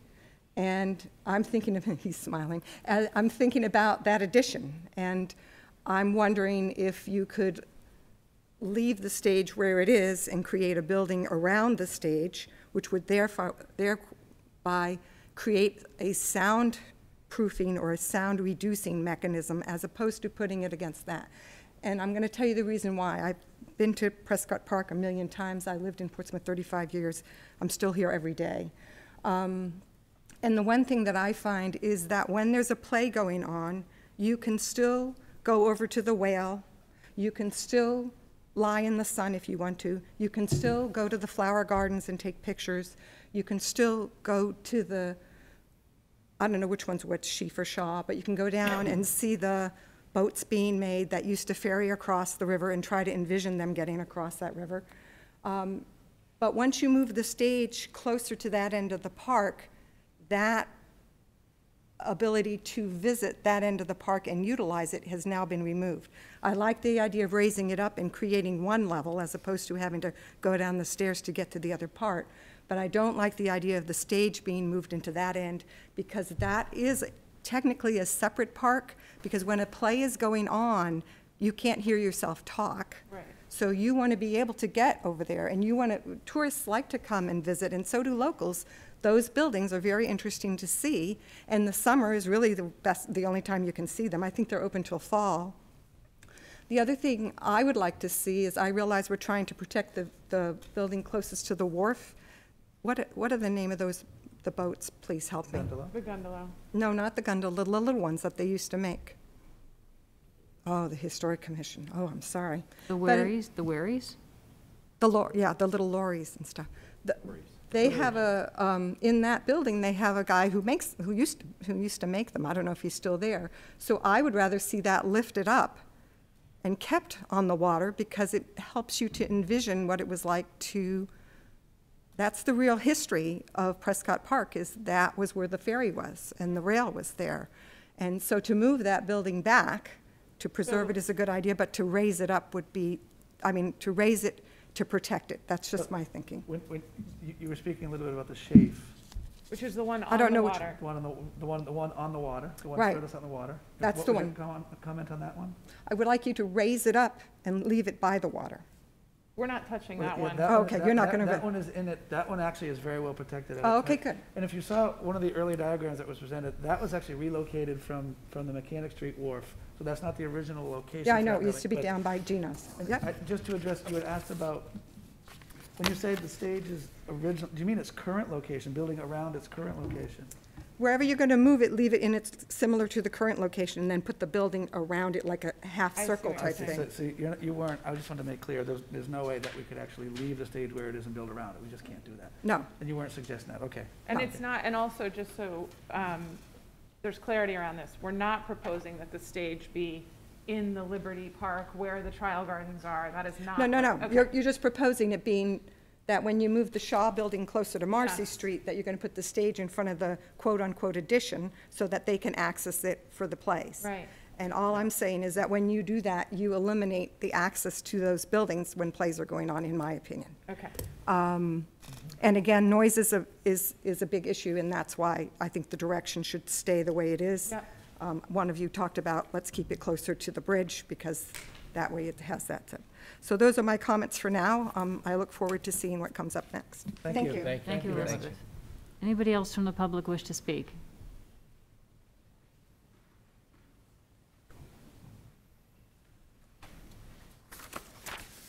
Good evening, my name is Tom Watson, and I'm at 200 Newcastle Avenue. I'm also chair of the Prescott Park Master Plan Implementation Committee. I hadn't planned to speak, but I did want to comment on the previous speaker's suggestion, and also maybe add a little extra context to some of the things, questions that the commissioners have addressed. The key thing to keep in mind with the master plan, which, as somebody observed, is a park-first plan, but a plan that also acknowledges that the arts are an important component of the park, is that the master plan is really a series of compromises that allow all those things to interact while still maintaining that park first. And a key component of that balance, if you will, is this seating bowl or audience area, and that's there for that's designed for the very specific purpose of identifying that portion of the park which will be devoted to the arts in the community that shows up there. The size of that area is important because it defines the size of crowd that will be accommodated. The path that surrounds it is important because it defines the boundaries that audience will be requested to stay within. It was located where it is because it also keeps what used to be a crowd spread that would head toward the Memorial Bridge, toward the old Pier 1 building. And so it's very important that seating bowl be recognized as important. It also addresses this gentleman's concerns about the orientation of the stage. And it also addresses the concerns about the dispersal of sound, many of which have now been addressed in the last couple of years as a result of the purchase of new sound equipment and the increasing improvement in sound technology that will be able to focus sound. The other part of that is important is when we talk about unifying the park, there were several components that reach that ability. One is to raise what is Water Street so that it's no longer inaccessible to easily transfer from one part of the park to the other because of the stairs, the difference in elevation. The other is, again, with that seating bowl, it allows for, even during performances, the ability for anybody to go through the park on this long pathway that starts at what will be the new entrance at the intersection of State Street and Marcy Street, and will work its way all the way through to the past the Trial Gardens and to the Mechanic Street entrance. That is meant to be open and available without any handicap impediments throughout all, 24 hours a day.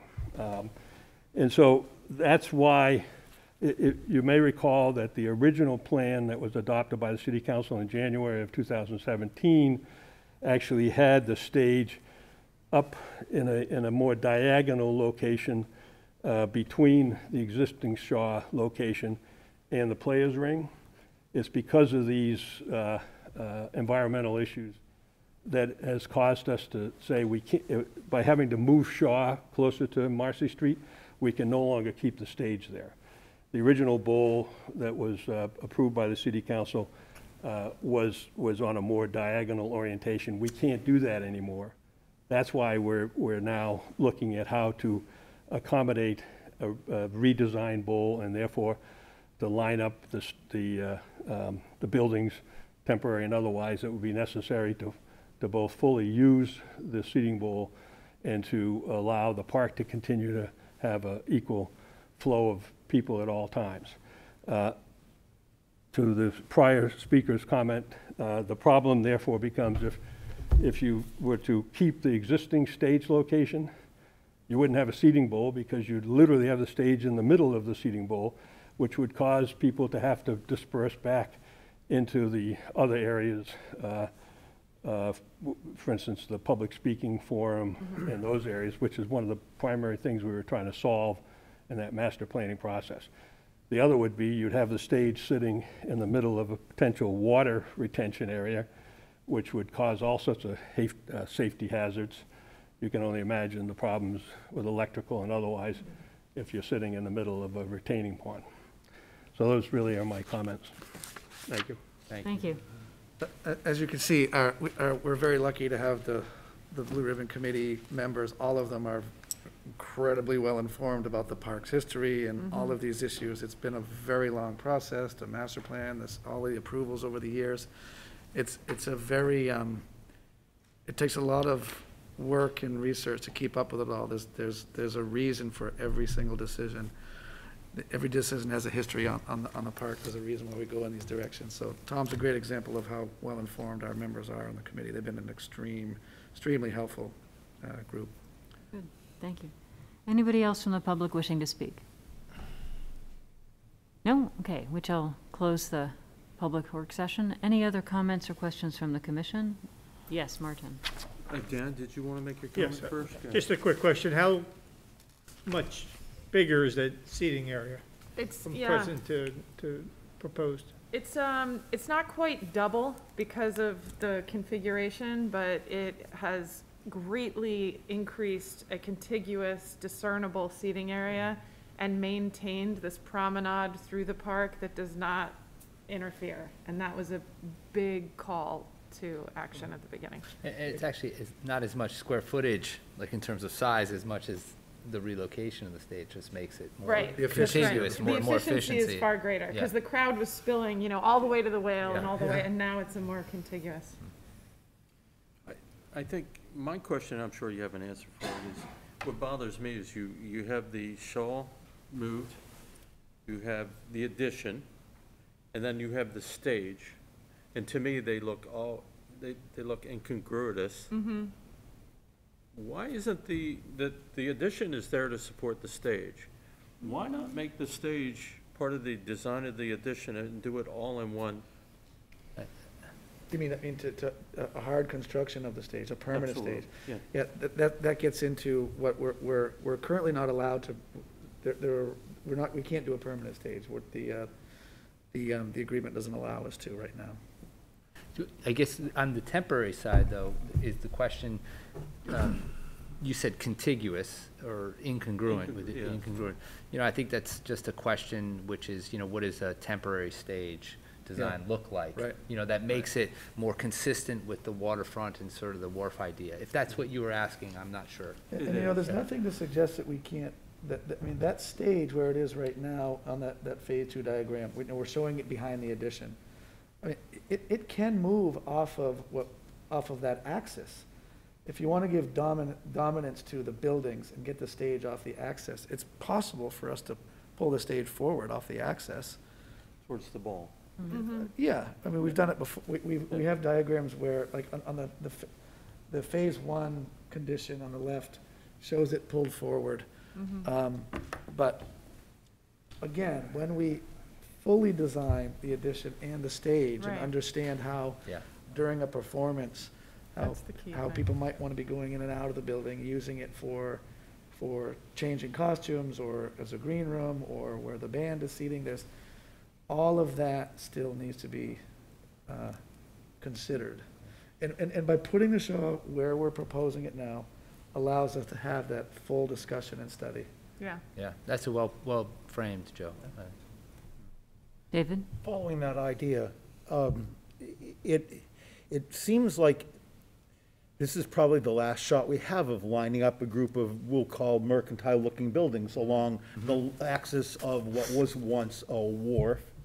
I would think that we'd want to take as many steps as we could, given that this is a clear canvas at the moment, or a relatively unsullied canvas. But we'd take as many steps as we could to reinforce a waterfront-looking road on one side, to reinforce the waterfront, that linear part of it. The idea of putting a barely above grade, square, heavily lit, modern deck stage as part of that grouping seems like a little too anachronistic. And the idea of pulling that stage away from the building so that we could have these historic wharf buildings and your new access building, which is going to look something like one of them, reinforcing this theme again. Again, we can't line up 5 homeowners to build their homes in a line like this and cover them with shingles, but we can, in a public setting, take a theme and run the snot out of it. Right. Right? Right. Yeah. It seems like a better use of the theme to slightly disengage this idea of a platform, a performance platform, from this linear mercantile row. Just a thought, keeping with the theme. To speak further to that, Nick, can you go to the slide? I think it's a site plan that I think it's a 1920 site plan. I was so interested to see this. We have an application coming up. We do. Later, no, I'm sorry. Continuing with the thought. Yeah. We have an application coming up tonight. We've all seen something to do with a building on Prey Street, a new proposed building. And we got a little inset from a map from a couple of, 100 years ago or more. We got a little inset of a map showing the area and the linear access to the water, that along the waterfront today, we have houses sprinkled along the Marcy Street and whatever. But back in this time, when these buildings were built, this idea of access to the water, and all roads went right to the water. There it is, right there on the screen. I mean, on the axis that we're talking about, you can see how many buildings were on that axis, that rail, as we call it. And then to the left, I mean, it's so open, exaggerated. It's unbelievable, the linear buildings just heading right to the piers. If there was a thing that you could figuratively accomplish in the midst of doing your other task, to line this up, to create an opportunity for people to see that, to get an idea that would help them see what you were doing so much more. Yeah, great. And I would even go as far as, like, when these are in their line, how do they also relate to the sheaf, right? Because it's not just the Shaw and the addition and, let's say, the stage, but it's the complete set of parts as it relates as far out to the water as the sheaf. So that's an exciting set of connections and how they all work together. Yeah. Okay. Well, thank you so much. So Joe, you're not asking for any kind of approval tonight. You are updating Right, us if you with. see, on our phase one target dates, there's it goes out, through the end of the year. But we'll be back before you soon. We'll actually have a hearing to present some more firm ideas on moving forward. So we're not continuing a work session. We are. Yeah, we should continue. Continue? Yeah, that would be good. All right, That'd be good. so unless there are any other issues or questions, I will entertain a motion to continue this work session. So moved. Second? And all in favor? Aye. And I'll check with John and Reagan. Aye. Aye. Thank you. Thank you all. Thank you. Thank you very much. Thank you. Thanks, Nick. Thank you. Okay, so our next work session is requested by Working Stiff Properties LLC, owner for a property located at 92 Pleasant Street, wherein permission is requested to allow renovations to an existing structure, replace windows and storm windows, construct an iron balcony, and replace 2 windows with balcony doors. As per plans on file in the planning department, said property is shown on Assessor Map 107 as Lot 76 and lies within the Character District 4, Downtown Overlay and Historic Districts. Hello. Hi, good evening. Evening. If you'd like to introduce yourselves, we can get started. I'm Matthew Beebe. I'm a member of Working Stiff Properties. I'm Barbara Jenny, I'm the other member. Welcome.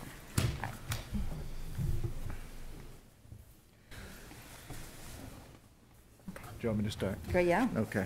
I can give you guys a sort of a brief summary of what we're hoping to accomplish. But we thought it would be a good idea to have a work session because there's a lot happening on this block.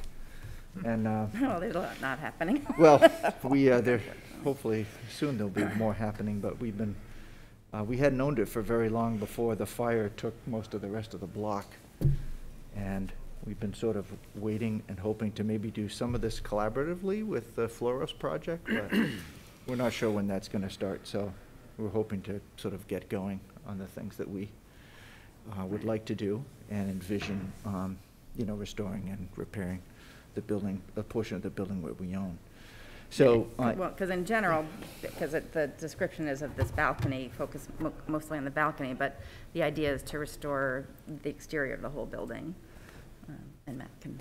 yeah, to the limits that we own. Yeah. So, most of you are probably familiar with the benchmark of our portion of the building was the clip joint at one point for many, many years. And they've since moved on into their second location at this point. And so that portion of the building, we don't have an awful lot planned for at the moment with that sort of more modern entry. But I wrote down a few goals in no particular order, that some of the things that we're hoping to accomplish in the very near future would certainly be to increase the energy efficiency, and that's sort of wrapped up in the overall restoration. We plan to preserve and restore as much of the original architectural features as possible. So there's a lot of cool things that we think that are underneath the 2 layers or the layer of aluminum siding, and then the layer beneath that would be the original wood siding. And we've peeled a little bit of the aluminum back to see some of the things. So we're kind of excited about what's there and hope to bring all that back. One of the main things on our application tonight is to discuss and open a discourse about the replacement or repair of the windows. Barbara and I both have some very strong opinions on how we'd like that to go, but we certainly want to hear from the board on that. A couple of minor things. We have this sort of ugly service entrance on the back of the building with multiple meters. Does it have that up on? Yeah, we're hoping to clean that up. I had a meeting scheduled with Eversource this morning, and they conveniently forgot to show up. So I have nothing that I can add to that at the moment. But we're rescheduled for tomorrow, so we're hoping that there's some things that we can do there to maybe pretty that up a little bit, or Well, at to least move it, or to- put it so in it's a not more smack dab in the middle of the put it in a facade, more yeah. discrete location, right? And then probably the major ask on our application is to be able to convert a couple of, on that same facade, those 2 upper windows on the right-hand side, we were hoping to convert those to balcony doors and have a small Victorian-like wrought iron combination iron and wood Mhm. balcony. Maybe pulling the idea of the same corbels that are up underneath it's hard to see in this view, but they're the green corbels that are above the second-story windows at the eave and below the dormers. A version of that design underneath the balcony to pull those elements together. So a brief overview on the windows, and we did have a site visit with Nick. He was kind enough to come out, and we talked about a bunch of things here. So there's 6 dormers on our portion of the building. Each of those windows is an 80s or so version, replacement version. The old Rivco window company that used to be in Pennacook, they are falling apart. So our proposal would be to remove those and replace those with new construction Green Mountain windows. So they would have traditional 5/4 trim, thick 2-inch. They would be painted, of course, but we would use mahogany sills to help preserve against rot so that those could last, hopefully, 100 years or so, which the Rivco certainly have not been able to accomplish. And then, actually, And that's on both sides, right? There's 3 Yes. dormer windows on the front. Right, so there's 6 total, right?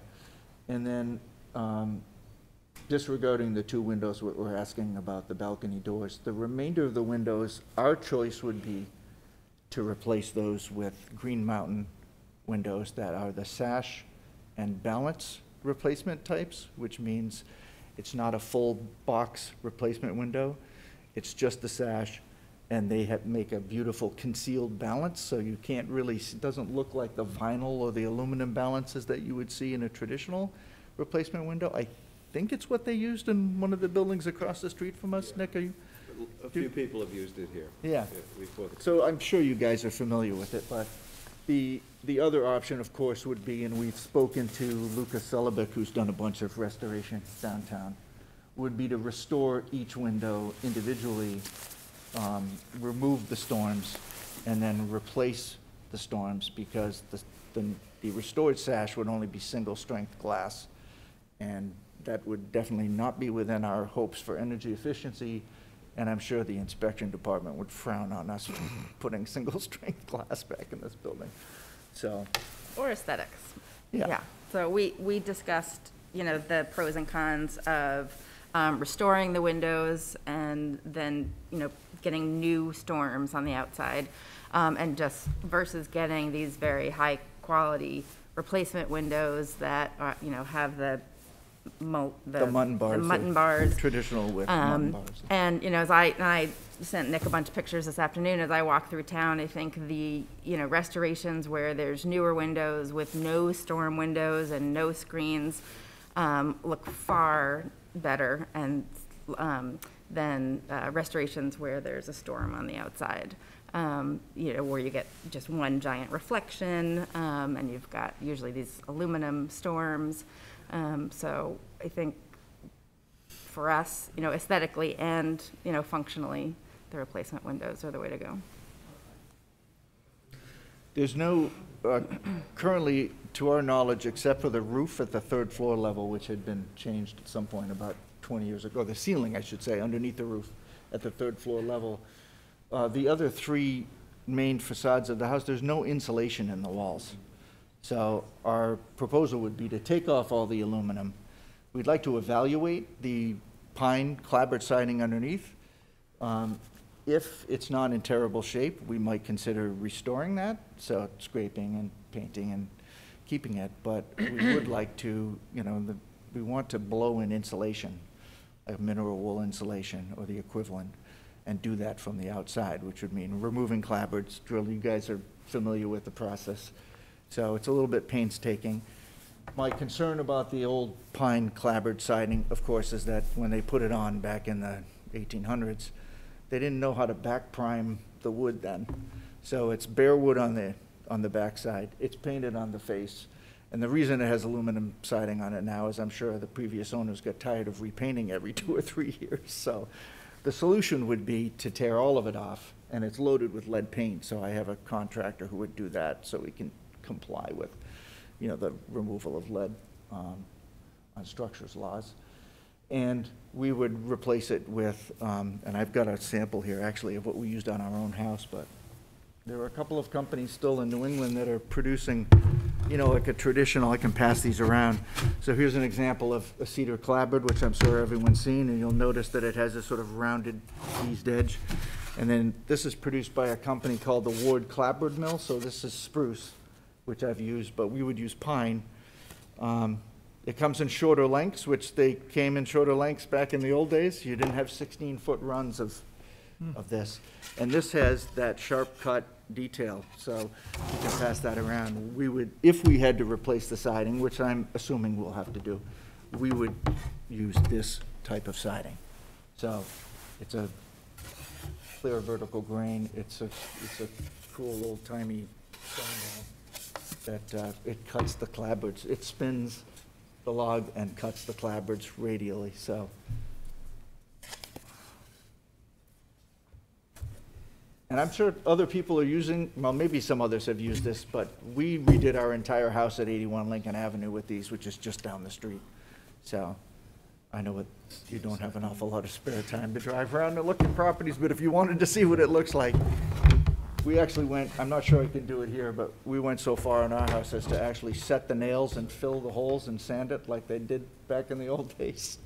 So none of the nail heads were exposed either, which was, it looks great, but it took a lot of time. Yeah, and Okay, then one of so- the other things we'd like to do, and I don't think you can really see them in the one historic photo that's in this file. I have another photo from the Athenaeum from the other direction, where you can see the little feet under the windowsills or little corbels. And again, I have other photos from around town of, you know, there's a few buildings on Court Street that have those little mini corbels under the sills. So I would like to replace those, and I think we're in agreement about that, to get that look back. And then there's also a question where, again, the other photo that I have, you can kind of see them, on the gable end, the third floor windows, there's 2 floor windows. It looks like from the inside that they might have been curved actually at the top. And so once we get the siding off and we can really see, we've gotten an estimate for, the replacement windows to actually restore that, to have the curved. And we don't know, if it would have just been that smooth curve, it would have had that little key in the middle, or not. Off of the outside casing. Yeah, so, We yeah. can't see it until we pull Yeah. off the aluminum, Yeah. but it may have a key in the head casing. So we'll see. But, so I didn't do it justice in my elevation of that gable end, because I didn't realize until after we went up and took some closer measurements that it actually is the original frame of the window has a curved top. And when they did their Rivco replacement windows, they just cut on a bandsaw a little crescent and nailed it to the top of an existing window, so it would make contact and not have air move in. But we talked to Green Mountain and had them actually estimate to build the window with the proper radius curve on the top of the upper sash, so, which I think would look really. That'd be cool. Really nice a nice little detail coming up Pleasant Street if you see that gable end. And then, Do you want to speak about the addition of the porch? yes, the thing? balcony is the biggest, I think, change. Everything else is really restoring, we're trying to restore what once was. And this is just adding some sort of fun functionality, so when we live there. That side faces, west, southwest, so lovely to step out and watch the fireworks and have morning coffee or an evening cocktail. Just thought that would be lovely, and I have little visions of being in Paris, which is, whatever. But, so that idea of being able to, open up these doors and have a little outside space, even in that little bit of pavement paradise out there. Yeah, that, as you probably all know, that's the facade that faces the 5-space parking lot where all the clip joint folks used to park.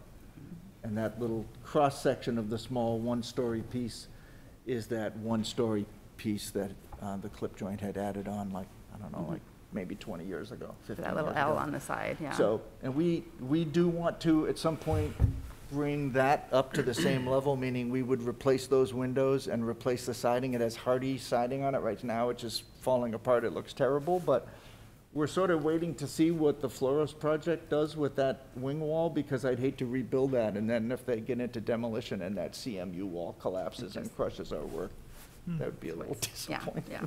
So, I think we're gonna put that in our back pocket for the time being. Yeah, okay.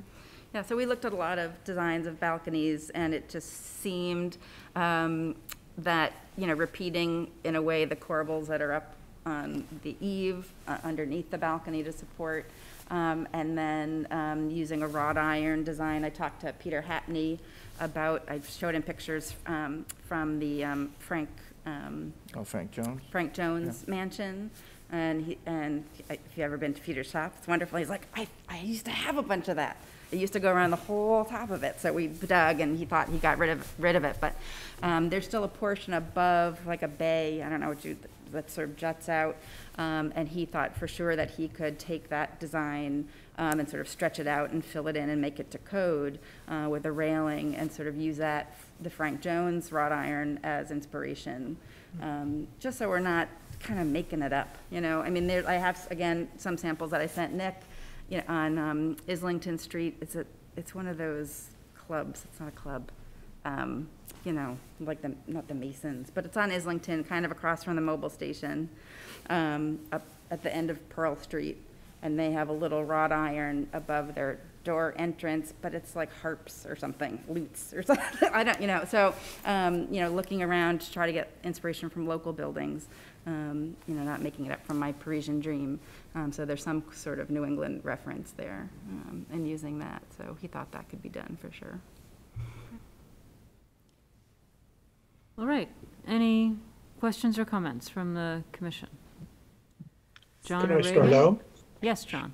Yeah, there was a piece of that iron railing from the mansion, the governor's mansion, that was on Woodbury Avenue, where Portsmouth Housing has all of their little cottages, and that had balconies with iron railings around them. So I guess the only thing I can say about your plan is the devils are definitely in the details, because I don't think any of us wants to see this so-called Romeo and Juliet type of things anymore, especially on a historic structure. I would prefer that you leave the 6/6 windows, personally, myself. And I would also urge you to consider changing the old clip joint storefront, which I remember it as Al's the Barber Shop. Anyways, it's been there a long time. And, you know, if you wanted to change it in conjunction with what Floros is doing, that would be great. I think you probably have to. Otherwise, I think your plans are good and they're well thought out. You know what you're up against, and so good luck to you. Bye-bye. Thank you. If you don't mind, how you control like half of this building? Yes. What happens to the other half? Well, that's an excellent question. In fact, while the last work session was going on, I went back to review the plans that Michael Keane did for the Floros building to see what he had specified. And I think that it's gone through, Nick, if I'm not incorrect, hasn't it gone through all HDC approvals? It's been vetted, right? So he doesn't give an awful lot of detail on that facade. He just says, when did I wrote it down? It said new painted wood clapboards match existing exposure. So my question, we came to some of those hearings. I don't know why I didn't ask this then, but my question would have been, well, the way it looks in the photos now, it's all aluminum siding, so that's a fixed 4-inch coursing. It never changes, right? And it just gets cut around the window. Sure. Wherever they start, that's where the 4-inch coursing starts. Sure, So and that's not how clapboarding was done. that's exactly right. So an existing, so like, I would encourage them, and I'm hoping really we'd be sort of mentoring what they do. If we do our building traditionally so that the clapboards line up with the sills and line up with the window tops, we're gonna come to that point where it's halfway. I think that he showed in his plan a vertical board to separate the two. It's not clearly noted or called out. That wouldn't be my first choice.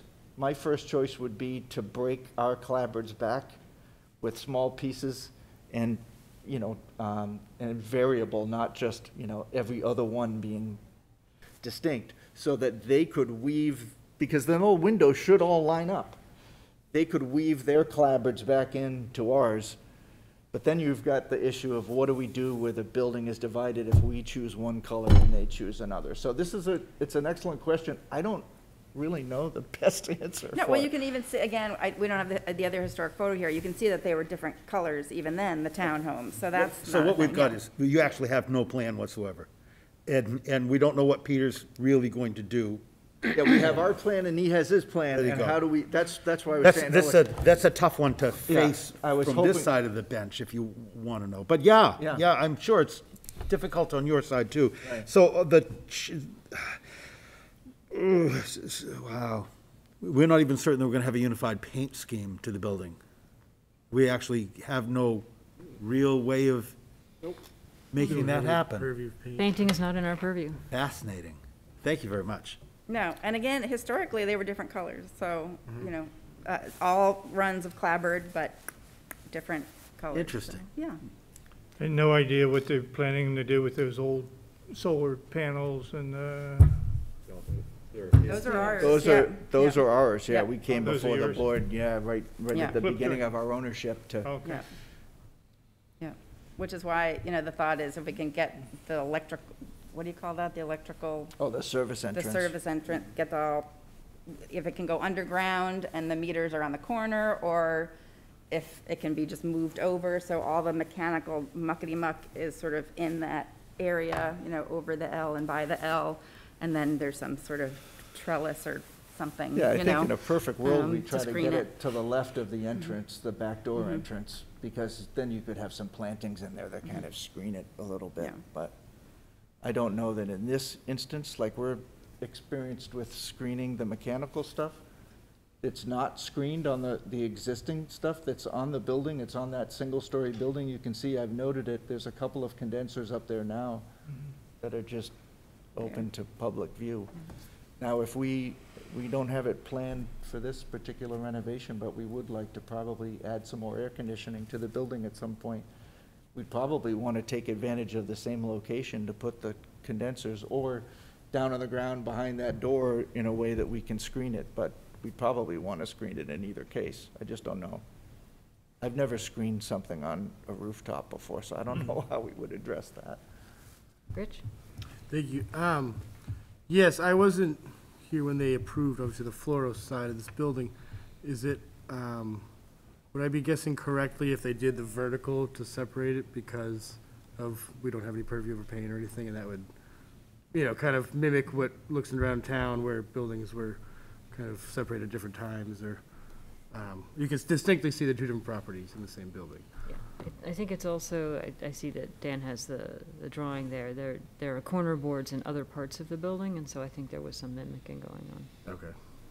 Yeah, there's a unique, and it doesn't travel all the way around the back. I noted that in this elevation, but there is a unique horizontal band that sort of divides the building horizontally, Yep. almost in half, See the that front. they recreated with the aluminum. They just did, you know, some coil stock and folded it around it. So I guess my only concern would be if we do a vertical board on the front, which I think is a good way to delineate it, but how is that gonna look if we restore that horizontal band? You know, do we cut through it? Do we just come down on top of it, top and bottom, and then I guess we paint that vertical piece the same color as the clapboard to try to get it to recede into the background? This is showing up today. I don't know. I mean, Well, I'm looking for some advice, I guess, so. Karen? A lot of different voices Yeah, here. I just have a question. Sure. The bulkhead goes away and that's just a hatch now?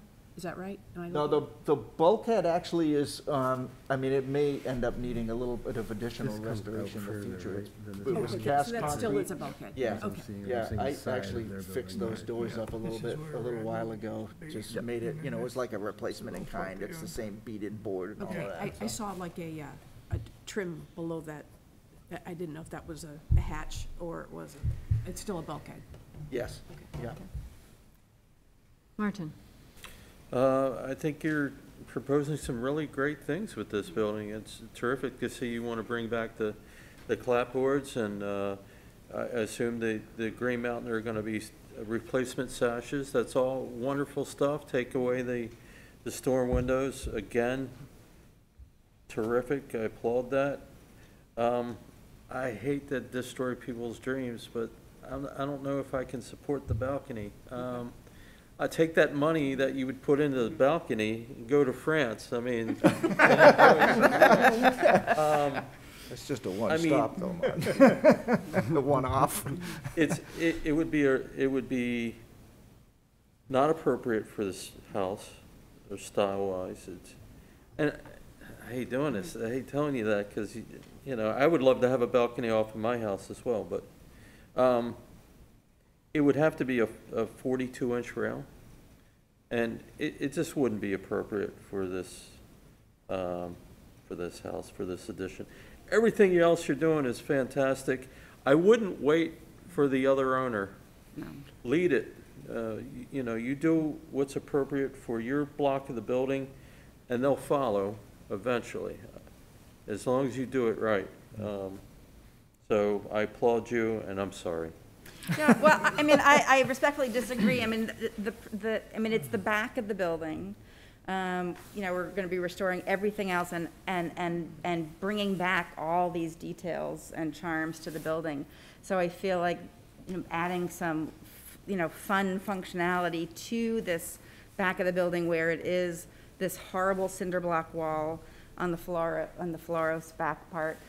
It's pavement. It's, you know, we do have mechanicals and solar panels, right? So it's not the prettiest side of the building anyway. It was sort of the excuse why the HDC gave us the solar panels to begin with. It was sort of ugly back there already. Yeah. So, and that cinder block wall, Floros plans to keep it. So, you know, so then I may as well have a lovely balcony to sit on and watch the sunset and have a cocktail is how it was sort of how I see it and looking at it. That all sounds terrific, but I'm sorry. Yeah. Maybe we could get Wyland to come back and paint the whale on the CMU wall that's No, taken down. we had thoughts about that, but. Yes, Dan. Could I jump in at all? Yes, Reagan. I don't want to interrupt anybody else. I can't see who's getting ready to speak or anything. Yeah, I wanted to echo Martin's comments. This is a really great step forward you're taking with this building, and I agree. Lead it, do it right, so that whatever the rest of the building has to do, hopefully they can match what you do. And if they have to come back before us to kind of tweak their design a little bit in order to match, great. So I think that's all wonderful. The windows, I mean, we really want to always encourage the retention of historic windows. And even the Green Mountain replacements, sash, sound great, all that stuff, but they just won't last as long as the historic windows have already lasted and will last if they're restored and done properly. I totally understand the energy efficiency issue. There are also much better looking storm windows out there than what you have. And I also am having trouble with the balcony and the windows. If you could bring us any examples of similar things on a similar type of building anywhere in our historic district, maybe that might sway me, but I can't think of any. We have approved a lot of balconies on new construction because it's more appropriate to a building being constructed today in certain parts of the city. But even though this is the back of the building, it's still so highly visible. I mean, you're right on Court Street. It may as well be another front of the building, no matter how ugly and junky it is with all the utilities. You're not hidden. A lot of times we talk about back of the building and give it a little bit more sort of leeway, but that's generally with the assumption that you can't see the back of the building. So, yeah, I'm going to have trouble accepting these ornate sort of wrought iron balcony on this type of building. That being said, though, on the front and the rest of it, I really applaud your work to bring it back up. I can't wait to see what you peel back from the aluminum siding. And yeah, no, thank you for taking care of this building. Okay. I was just going to echo what Reagan's saying. Although it's the back of the building, it is very visible from Court Street. And right across from you are two buildings that they've done a wonderful job restoring. And hopefully someday down the street, the old firehouse or the old Baker and Wright is going to go back to the way it used to be. So the opposite side of the street, on a very important street in town, has done a great job, and I'm not sure the balcony fits in with all that. Okay. I'm going to ask if anyone from the public would like to speak to this work session. Nobody online?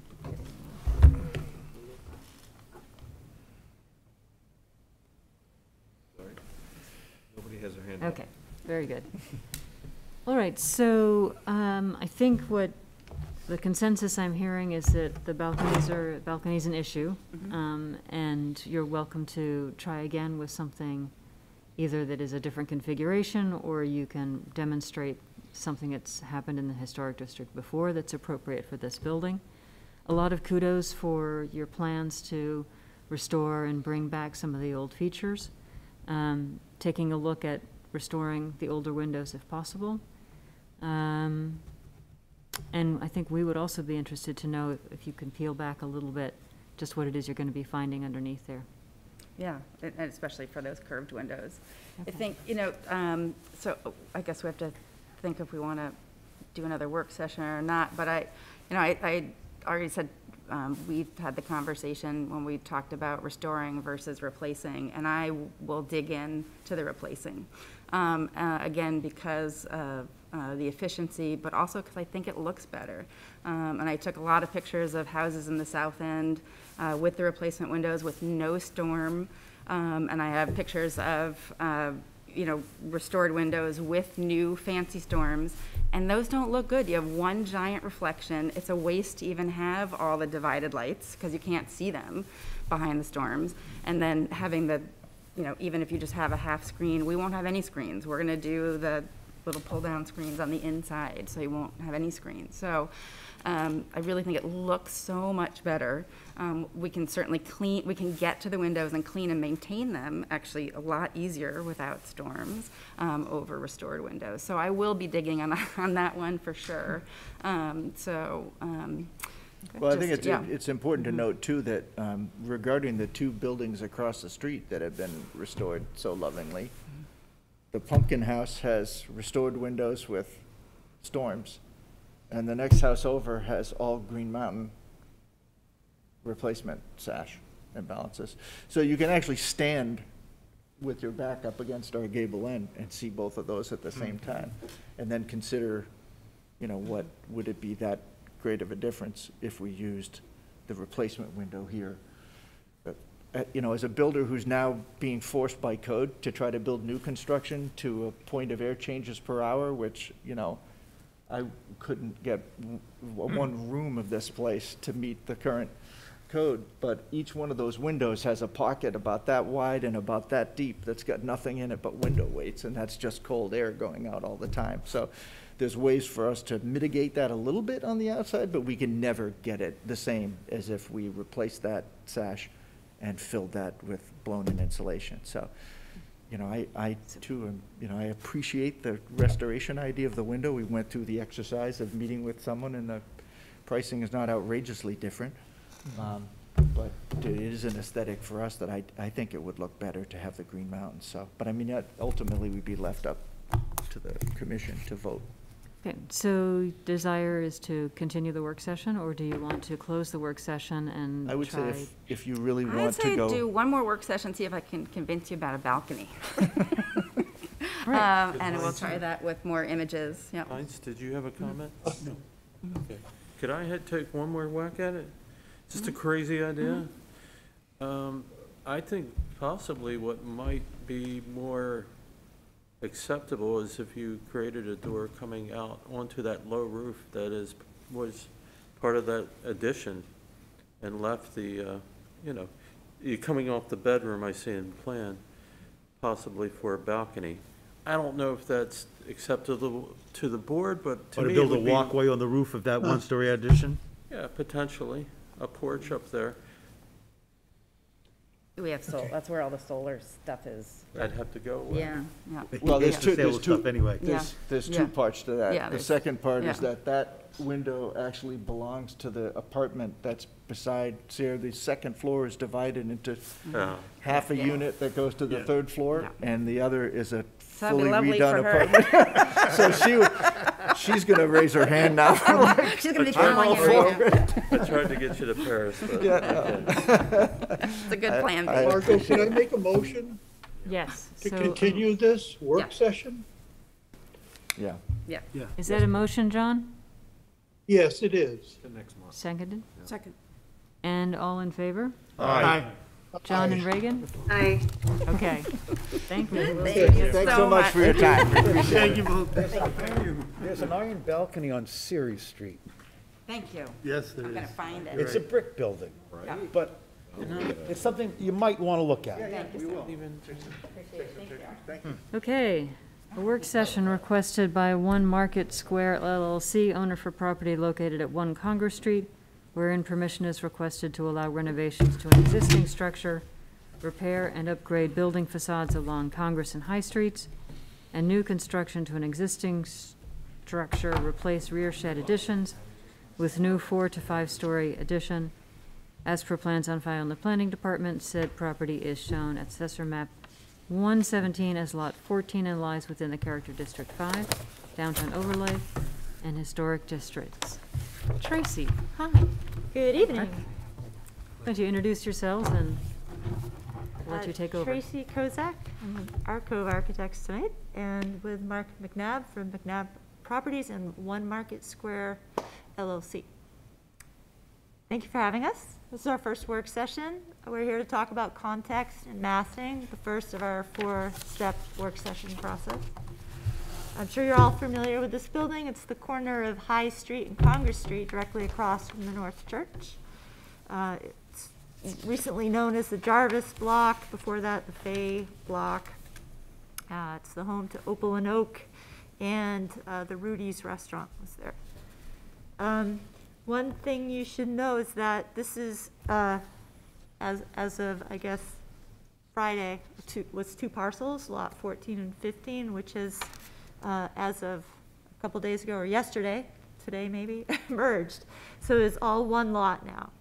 So a lot of what we have on the front page with the 2 different lots in CD4, CD5, we believe goes away because it's now all one lot.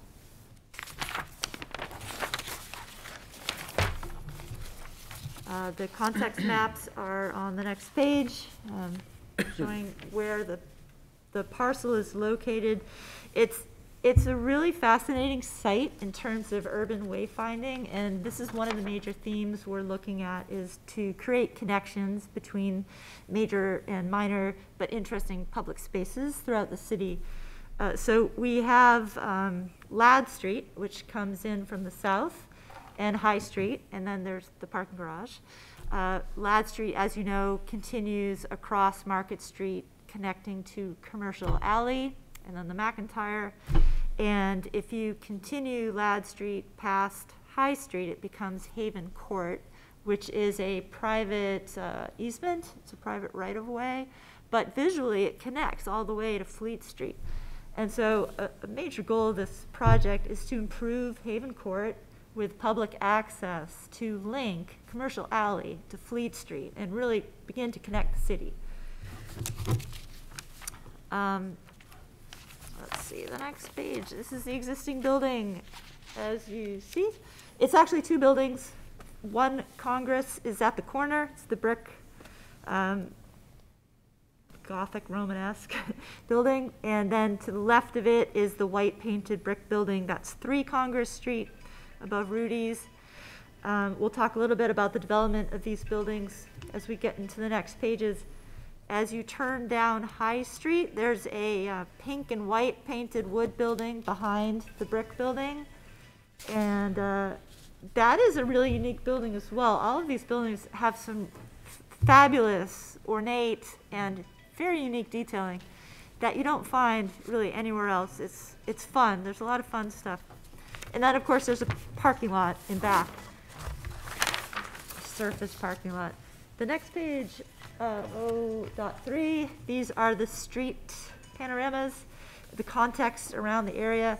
The top left picture is really the most important one, and I brought some enlarged views of these images. That picture is iconic to Portsmouth. It's looking down High Street from Ladd at the North Steeple. And as you know, the North Steeple kind of defines our town. It's the center, the epicenter of downtown is this giant steeple.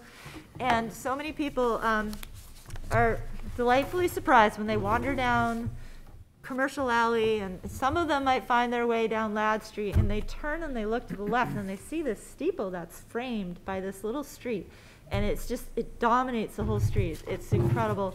And it's just, I think, one of the most powerful features of this entire block is maybe not the building itself, but what's happening around the building. So it's just one of those delightful surprises that people get when they're wandering around the city. And that's happening here.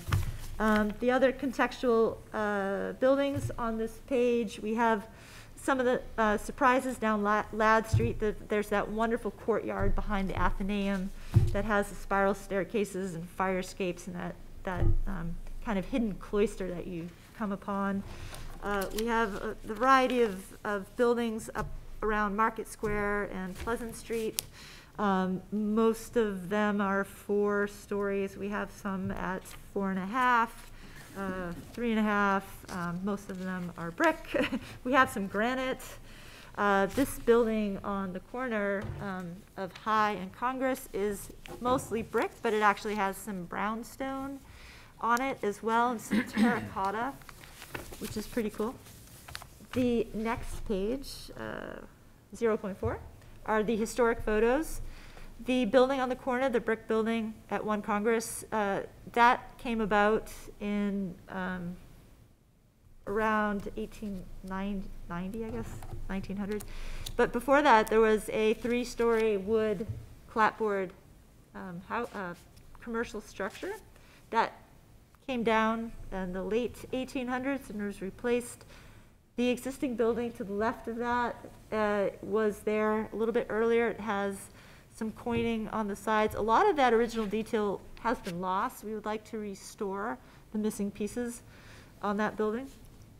And likewise, on the 1 Congress, the brick building on the corner, the original storefront has also been lost, and we'd like to restore that. You can see the original behind the pony on the bottom right. There's a little pony cart saying, donate your money to the U.S. war, something like that. It was a bank originally, and it had a really beautiful, it looks like a granite rusticated base that framed a symmetrical cast iron storefront. That was lost in the 1950s or 40s for a very modern brick and aluminum thing. So we want to restore that. And then likewise, that pink and white wood building on High Street with the shallow arch. It had a variety of uses. Looking at the Sanborn maps in the past, it was a bank and a barber shop, but one of the maps I found said it was an opera house. And it's a really special building. It's very formal with the arch, and there's so much ornate carving on the window surrounds. It's very unusual, and it's quite beautiful. It needs a little maintenance, but it could be restored. And there also was originally a very formal entrance on the first floor, which has now been lost, but again, we'd like to restore that. Haven't found a really clear picture of what that used to be. We have just this oblique shot, but we're going to try to uncover what that was and restore that as a main entrance to the area. I won't read all of the next page, but there's a history narrative on the site. And one of the interesting things we discovered is that in what is now the surface parking lot behind Rudy's, that used to be a hotel. It was called the Dolphin Hotel. And for those of you that were here in the 60s or earlier, you may remember it was there. It burned down in 1969. Before it was known as the Dolphin. It was known as the National Hotel. And in the newspaper article, the day after it burned down, it simply alluded to a hotel with a very colorful history. And I haven't been able to figure out what that colorful history is, but it was a pretty big structure for 100 or 150 years or so. We'd like to put another structure back where that building was. The next page is the existing survey, and you can see the parking lot I just mentioned, High Street, Haven Court towards the back, towards the north. It's a relatively flat site. And the next page shows basically building out a majority of the parking lot and restoring and renovating the existing buildings. Maintaining the public easeway on Haven Court to the north for public access and connections, as I mentioned, between Commercial Alley and Fleet Street. And the next pages are just showing to continue the existing height that we have on the front buildings across the back. Haven't gotten into design yet, but some of the things, I just brought some photos.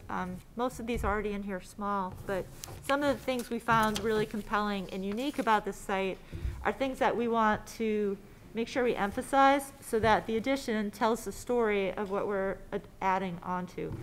This is not a freestanding building, so the connection to the existing is really important. And the anchoring this as this addition as a wayfinding element of itself in that sequence of traveling Commercial Alley to Fleet Street. How does this building help people find their way? And how does it encourage them to turn left and look at the steeple and find their way by placing these landmarks and connecting the dots?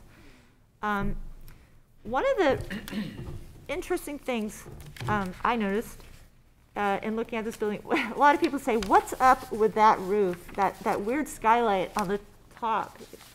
You know what I'm talking about?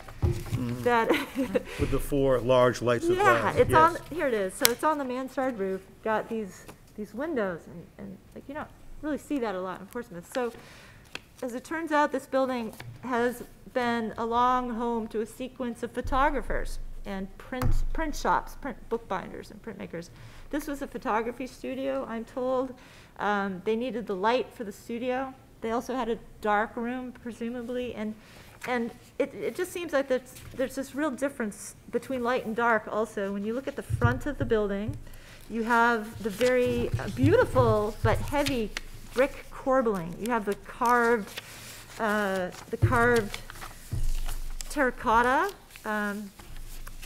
Here, check this, isn't this amazing? There's this carved terracotta medallion. You've got the brick patterning and the brownstone keystones. It's really rich. It's great. It's very heavy. And you also notice the medallion of the terracotta flower is closed here. So the building is closed. It's heavy, facing Market Street. But then you turn the corner, and they've covered it with fire escapes and ladders and all sorts of things. And then you still have the terracotta details on the top, but the flowers are now open. And you have the skylights. So the building, as you turn the corner, goes from kind of solid and dark to open and light as you're turning the corner. At the same time, we're under the careful watch of the clock tower and the steeple. So it just seems that there's a lot going on here with how the building faces Market Square versus the smaller High Street, between the open and closed, the light and dark, the iconic clock tower and the bells, and how does this all tie into what might become an addition that tells that story? That's pretty much all we have. So we have a bunch of images. This is one of my favorite ones. This is the lamppost on High Street with the fire escapes in the back, and it's reflecting the clock tower. So, and most people don't notice this when they walk by, but there's all sorts of little signs in the shadows and the reflections in the windows that give a cue to like a landmark that's beyond, like you might not realize that steeple's there, but subconsciously, you've seen this, and you know that steeple's coming, and you want to go around the corner. You don't know why, but you know there's something there. So that's kind of the magic of discovering Portsmouth, is turning these corners and having these secret hidden cues. And we want to play on that and make it really fun and invite people to come here and activate the space. That's it. Looking forward to your feedback. Okay. Couple of things, if you don't mind, I'd start right in. There's a wacky window in the three-story wooden addition that was once there in the late 1800s on the third floor of that. Yeah, this one. So this is like maybe this is a cry for lighting. I was hoping you might know what that was. Yeah, no, I wish I did. I can't even make anything up, and I'm usually good at that. Two questions. One, it seems like that little Italianate theater building, it seems like you're going to cramp yourself by trying to connect to that. How do you how do you envision that happening? That corner of that building, I believe there used to be a little alleyway right back there before the Dolphin Hotel, and you can sort of see it here, I guess. Sure. So, and you can just tell by looking at the way those coin blocks turn the corner, that corner was a freestanding corner. I see. So whatever connects there, I would imagine it needs to be pushed back and recedes so that you perceive that break. Next question, which is similar question, but around the side, there's pardon me for failing at this thing, but the next building that you don't own down the block is a one-story building that looks like a two-story building. What are you going to do with the roof of that? You mean Yes. that one? Yeah, we get bagels there these days. That used to be, that burned down. That's not how it was. There are older pictures that are different. Okay, but how it is now? It's it's virtually a one-story roof. I'm glad you mentioned that, because there's a real imbalance to that street front. Well, Preston's is not there anymore, but Sure. Even this 1 Congress to 3 Congress, where you have this really elaborate look at me kind of roof on 1 Congress, and then poor little 3 Congress is just this flat thing, and you have this giant firewall. It's like, it looks like something came down at some point, because why would they build this giant firewall? So we'd like to consider maybe trying to balance that with perhaps a dormer or something, some feature on the roof of 1 Congress to help tie that together. 3 Congress. 3 Congress. Yeah, because all you see on 3 Congress is just an asphalt shingle, sloped roof, and then that big firewall to the 1 Congress. And it's like something's missing there. Another great one of the High Street. Yeah, there's some pictures of the two, well, that one has it pretty much. Other questions, comments? Rich? Yes, thank you. My only worries here I'm seeing, and I'm very familiar, obviously, with Haven Court. That's how many of my friends used to get to Gillies. And but putting up a big building next to that parking garage, that's going to be a very dark alleyway. Right now it's obviously it's blocked off. It's not used. It's only the young kids that jump over those barriers and actually use it. My only fear was that would become, because one side of it's already a parking garage, which isn't be the most attractive place to hang out late at night or something. But then we'd be creating this very auspicious area in the middle of town. Very, very dark, very, unfriendly alleyway kind of thing. That's what I wouldn't want to.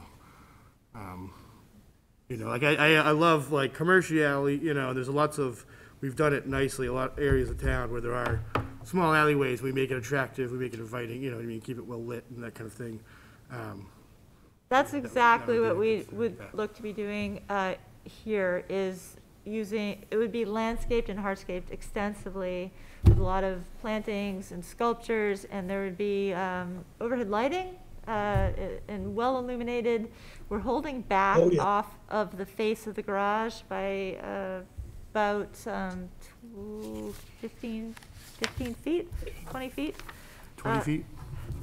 Wait, don't quote me on that. I have it. I saw 10 foot, a one, or. It's No, 10 it's more feet than from 10. the center line of the Okay. alley, Right. and the center line of the alley is like 10 feet from the garage. So I think the overall is like 19 or 20 feet. Yeah, it's closer to 20 than, Yeah. than 10. It's certainly a Yeah. lot bigger than Commercial Alley. Yeah. Yeah, and it's really important, the catenary lights, like we're doing through Brick Market, where there's this uniform lighting.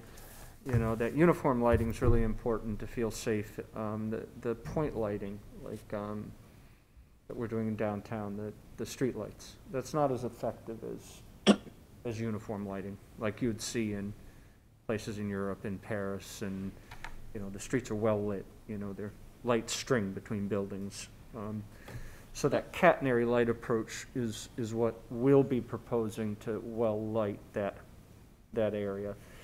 And the stakeholders would all have to, you know, agree to attach, because, you know, we'd want to attach to the parking garage, to our building, to the J.J. Newberry building, you know, and string them like we've done in Brick Market. And if you've gone downtown to see the uniform lighting that is done between Toscana, the first part of Brick Market at night, that would be a good example of what we'd be proposing for lighting down there. Because you're right, you don't want to set the stage for it to be a place that, you know, is dark, and we just don't do that anyhow. Is there space between Newberry's and the addition, the proposed addition? Because right now I'm seeing Yeah, there's 10 10 feet. feet, right? Okay. Yeah, we're staying 10 feet away from Newberry. Yep. Yeah. Any reflections or comments on the massing that we're seeing right now? Can I speak about that, please? Is it okay, Dan? Sure. Go ahead, John. Oh, okay. The height doesn't seem to bother me because of the existing one Market Street. I would like to see it pulled back a bit from High Street. In other words, not have that height go 4 stories right there on the street. But in general, I think the massing is appropriate for the lot. By looking at the addition footprint and the renovation footprint, I have trouble whether or not they're going to add a story, for instance, to the former Jarvis building, which I believe is number 3. I'm not sure. I would hope not. I would hope that this addition be away from Congress Street. And concerning Haven Court, I certainly, think that Mr. McNabb has done a good job and will continue to light Haven Court. And I would just remind everybody right now, is you can't even go down there now. It's dangerous. It's blocked off. And so whatever he does is certainly going to be an improvement eventually. But that's my idea on the massing at this point. Thank you, John. Dan? Thank you. I feel the same way on the massing when you look at it from the east side of High Street. But it really stands out and worries me when you get that view of the massing from Congress Street. And again, that's it, because that tiny little building is between, I guess where the bagel works is, or where the works are. So I just want to point out that the section elevation of the massing, this is an abstract diagram. It's in 2D, and the addition is way far back and back of the front buildings. So you would never, ever see that from real life, because in perspective, the front buildings will block it. Unless you're up on the steeple. Unless you're up on top of the steeple, right. In which case, you're going to have the backdrop of a 5-story Parking garage parking will be garage right higher, directly behind yeah. it, which is about the most boring thing in town. Martin? Yeah, I think the massing works, but I always look at these massing things and just think, well, it could be awful, it could be great. So we'll see. I think some real great opportunities to make some urban spaces that are currently languishing. I think Ladd Street is coming around to be a really beautiful little street, and hopefully Haven Court will be similar. I guess the big question is, how much are you getting into the renovated footprint areas? Are you going to be gutting those buildings, or are you going to be, because you're building on top of what you're talking about, the old Opera House. Yeah, I mean, this building carves out the non-historic add-on garbage behind the historic buildings to come in to get a new core, because that's how we get rid of fire escapes. You know, the old buildings need an elevator and stair towers. So this adaptive reuse to those, by bringing that in, solves those problems for the front buildings and allows us to drop fire escapes and bring those up to So code they can get rid of the skylights. So that's why they do come in, even though the new building will relieve the Opera House, because we want to read the coins in the corner, so it's gonna step back. And it will step back from the curved brow at the top. It'll be back there though, but it's gonna, because it needs to connect to those Give buildings. it some breathing room. But we're gonna give it breathing room. Yeah, okay. But we need to make it one building for two means of egress. That's why we're staying 10 feet away from Newberry, so we can get an exit out the back as one of our means for our separation that we need. And then the other one would be the Opera House, would be the branding of the main entrance for this whole building, because it's calling for that. It's this grand, it could be really fun. Did that answer your question? Sure. I think I'm all for density. I think Ladd, Commercial Alley, Haven Court have all that really intense density. Path to relationship of the building, go for it. I think that makes for a historic town. I love it. It'll clearly be a lot more relief than the Pierce Block, which is right across from it. That's a lot more massive. It's a wall that goes all the way out. This will have relief with the Opera House, and the historic buildings break up. That doesn't have that same linear 4-story wall that Pierce Block has. Reagan, did I hear you? Yep. Sorry not to be there. I have a question. Well, first of all, I just want to thank you. I mean, these are a couple of the most beautiful buildings in our downtown, so I'm really excited to see how the restoration comes along and what you can find and design to really bring them back to their sort of original glory. If you could go, so on 0.2, I just have a question about the back buildings that I'm assuming that are just going to be demolished. So the top right photo on 0.2 shows all of those sort of 1/short 2-story portions. So do you own all the way up to that 2.5-story gabled building on the right? Yeah, we own that, and we own that as well. Yeah, we own all the stuff that's yellow. So all those add-ons, the yellowish colors that have been added on, it's the kitchen and the 1-story just glue-ons to the historic buildings on Congress Street, would come down, in favor of the new building coming in to mirror up to the historic ones to provide stair towers and elevator. Yeah, okay. I'm just curious to know a little bit more of the history of those, just when they were added on. I mean, just for our due diligence of understanding the site and how it grew. And Tracy, maybe you already have all this information. Yeah, I would just like to know that and have that added to the history at some point, so that we and ask obviously for before any demolition there'd be some proper documentation. Absolutely.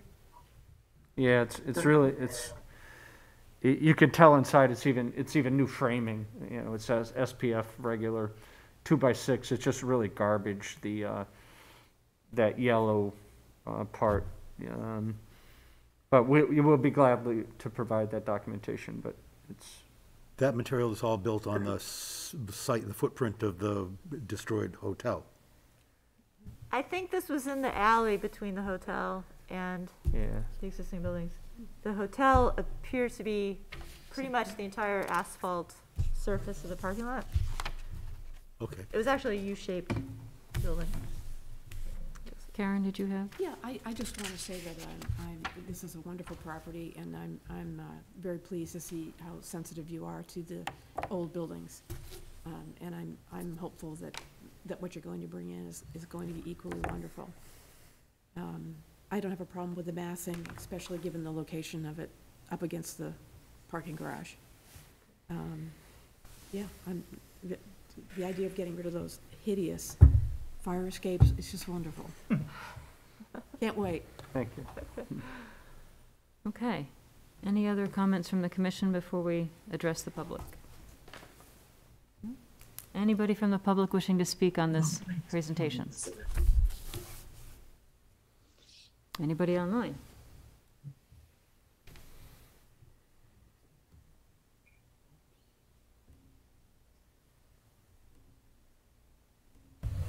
Nobody with their hand up. Okay. So I think you've got pretty much support for the massing, a little bit of concern on the height on High Street, you know, that first facade. Very excited about the renovation ideas. I really hope you can find some detail on the street level for all three of those buildings and bring them back. And at this point, you would like a motion to continue until next month? Yes, please. So moved. Thank you, David. Great. Second. Thank you. Thank you. Second that, please. Thank you. And all in favor? Aye. And our people on the Aye. phone? Thank you. Okay. Thank you very much. You're welcome. Thank you, Tracy. Great, thank you. All right, do we need a break or we can do the last one? No, just do it. Okay. Work session requested by 445 Marcy Street, owner for property located at 445 Marcy Street, wherein permission is requested to allow the construction of a new single-family residence with attached garage. As per plans on file in the planning department, said property is shown on Assessor Map 101 as Lot 3 and lies within the General Residence B and Historic Districts. Oh my gosh. And she's back. I'm back. Yes, if you'd like to introduce yourselves. And, but before you do that, I'd like to just say first, I'm very pleased to see that you're starting at the beginning and starting with our first steps in terms of massing and not delving too much into the details just yet. We really do appreciate that. All right, Tracy, take it away. Tracy Kozak, Arcove Architects. I'm here with the applicants, Jim and Gail Sanders. Hello. Hi. All right. Well, this is a proposal to subdivide the parcel at 445 Marcy, which is famously known for the candy shop that's on it. It's been vacant, aside from the tiny candy shop, for, I don't know, 50 years or so. I think I'll let Jim maybe tell the story, his family's legacy of this whole neighborhood and how that candy shop came to be. To the best of my knowledge, the property was purchased by Ashley Jones back in the early 50s for, I believe, back taxes, from what from what I was told anyways. And as far as the candy store itself was put on the building, put on the property by Mr. Jones back in the 50s for his hobbies or whatever. I purchased it back in 1995 or 94, I believe, and it's been just, I've kept it for whatever reason. So that's pretty much the history of the property. When I initially bought the property, from the research that my attorney did, I believe there were 5 buildings on that property over time, and they've all gone away over the time. So that's pretty much the history that I have of that property. And you'll see from the old maps that are in the packet that we'll go through that there used to be various houses. It had the same density as the rest of the neighborhood originally, and as things deteriorated and fell down, those just weren't rebuilt or maintained.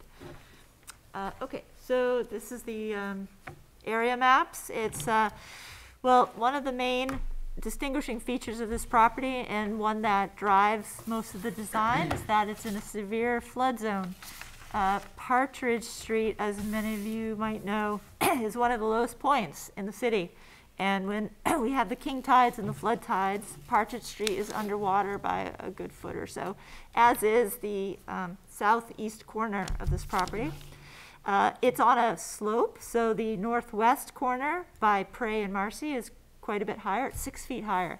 So we need to locate this new structure on the high ground. We are subject to the new and stricter floodplain construction requirements. We cannot have a solid basement anymore. The water has to flow through.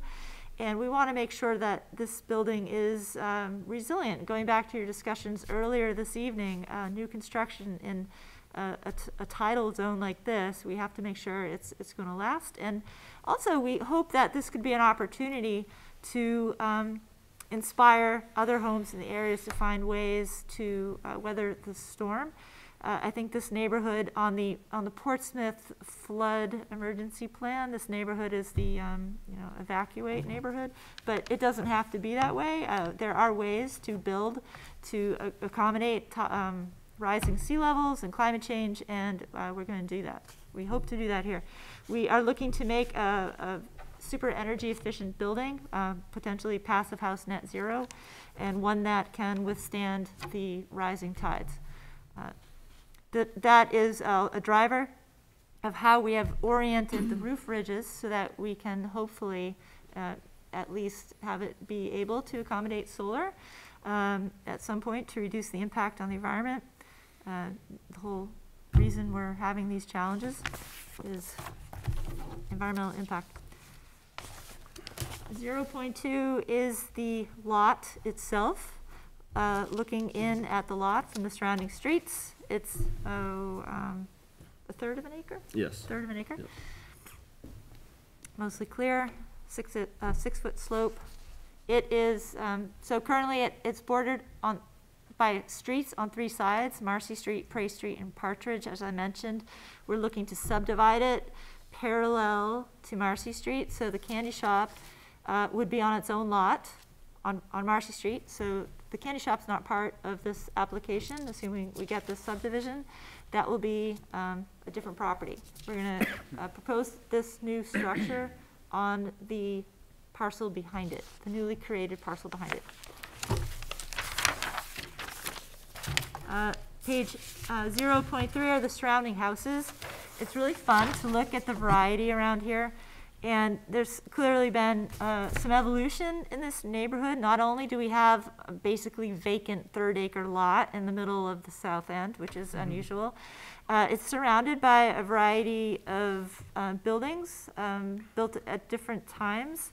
Starting on the top left, we have the two of the larger structures in the area. Right across the street on Prey Street, there's a kind of Queen Anne, fairly ornate 2.5-story structure. To the left of that is the one at the corner of Salter and Marcy, similar massing and size. As you turn down Prey Street, that building on the corner of Marcy and Prey has this very prominent gable top floor, 3rd story, and the kind of angled box bay that sticks out on the bottom. It has a little tower and some porches. And the middle row of photos is a variety. You have some 18th century clapboard homes on Prey Street as you get towards the water. Partridge Street, you begin to have kind of the gable end New Englanders that are oriented a little differently. A lot of these buildings have porches. Some of them have roof decks. The gable end structures, you'll notice, all have the entrance to the side. On the bottom left, I had to throw in the fish market because the fish market and the lobster pound, of course, are kind of the 2 anchors between this family's activities and presence. They have family members in the area, and the forms on these fishing buildings are, I think, key to telling the story of this will be their new home. They're going to live here. They're not going to sell it. And their life is, of course, as you know, centered around the fishing and lobster industry. And if you look at the forms of the buildings that are defining the lobster shacks and the fishing buildings of Portsmouth, they're simple, but they're a little quirky. You have the asymmetrical salt box of the lobster pound. You have that kind of low wraparound porch on the fish market. You see some of that all over the neighborhood, but and the shingles, of course. There's just a lot of different things that are going around this huge site, and in our design, we're going to try to talk to some of those. The next page, 0.4, are the historic the historic photo map on the upper left. This is from 1877, and a lot had changed by then from the 1700s. I was not able to find anything legible that's earlier than 1877, but there are some remnants of stone foundations on the northeast corner of the lot. I don't know that anything was ever built in that low area on Partridge Street. This photo on the upper right is Partridge Street, and that's from the 40s. It floods now, but it's been flooding for a long time, and I don't know that anything was built in that corner. In fact, I think people used to go ice skating there in the winter. So, it's just been a lot of evolution on this property. The next page, the next couple pages are the footprint and the roof plan. And we've designed it so that we can have a drive-through passage from Prey Street to Partridge Street, and orienting it so that we can take advantage of the sun angles, and primarily wanting to open up this building kind of visually to the lawn in the back. They also, the family owns the house next to it, so they kind of want this connection to the back, which is why there's a porch on the back. Also, you don't see it from Marcy Street so much. And it's more solid and reserved, facing the public streets, which is more in keeping with the more austere feel of Marcy Street and some of the houses on Prey. There is a parking garage. It faces Partridge Street, but it's set way back from Partridge Street. Again, that's the flood zone. And that's A1 is the roof plan. There are two primary ridges, and it is angled because of the jog in the site. To the left, we need to provide access through to Partridge Street. And the next page is just kind of show you the plans for the reasoning of how that angle is accommodated. And A3 are the street sections, and again, these are two-dimensional, so they're a little bit abstract. You won't see this in real life, but it does give a baseline to measure the roof heights of the surrounding buildings. Basically, the houses to the north, like on Salter Street, are a little bigger, and the houses to the south, Holmes Court, Walden, are a little smaller, and this is kind of in the middle.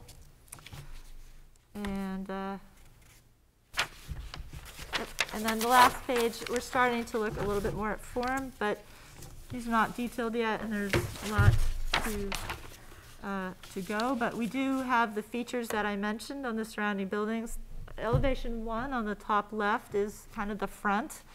It's a gable end approach with a side entry porch. It has the box bay on the bottom, and then on the top, that prominent gable that we saw on the corner of Marcy and Prey Street.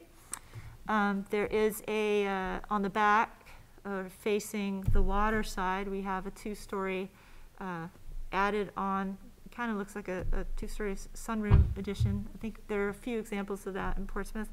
On the south end, thinking of the one on Hancock and Marcy.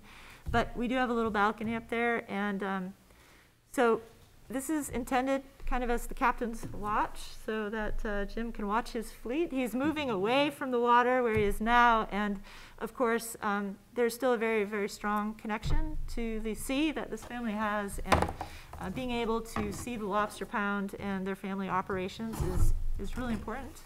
to not lose that connection to the water visually. And so there's a little overlook on the back of the property there. The west elevation, number 2, has a lower eave line at 1 story, and this responds to the house directly across the street, which is one of the older houses in Portsmouth. It's a 1-story cape, and they added a porch onto it at some point.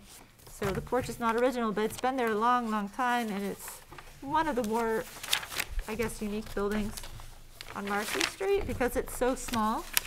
Let's see, which one is that? That is on page 0.3, and it's the picture on the bottom right, 13 Marcy.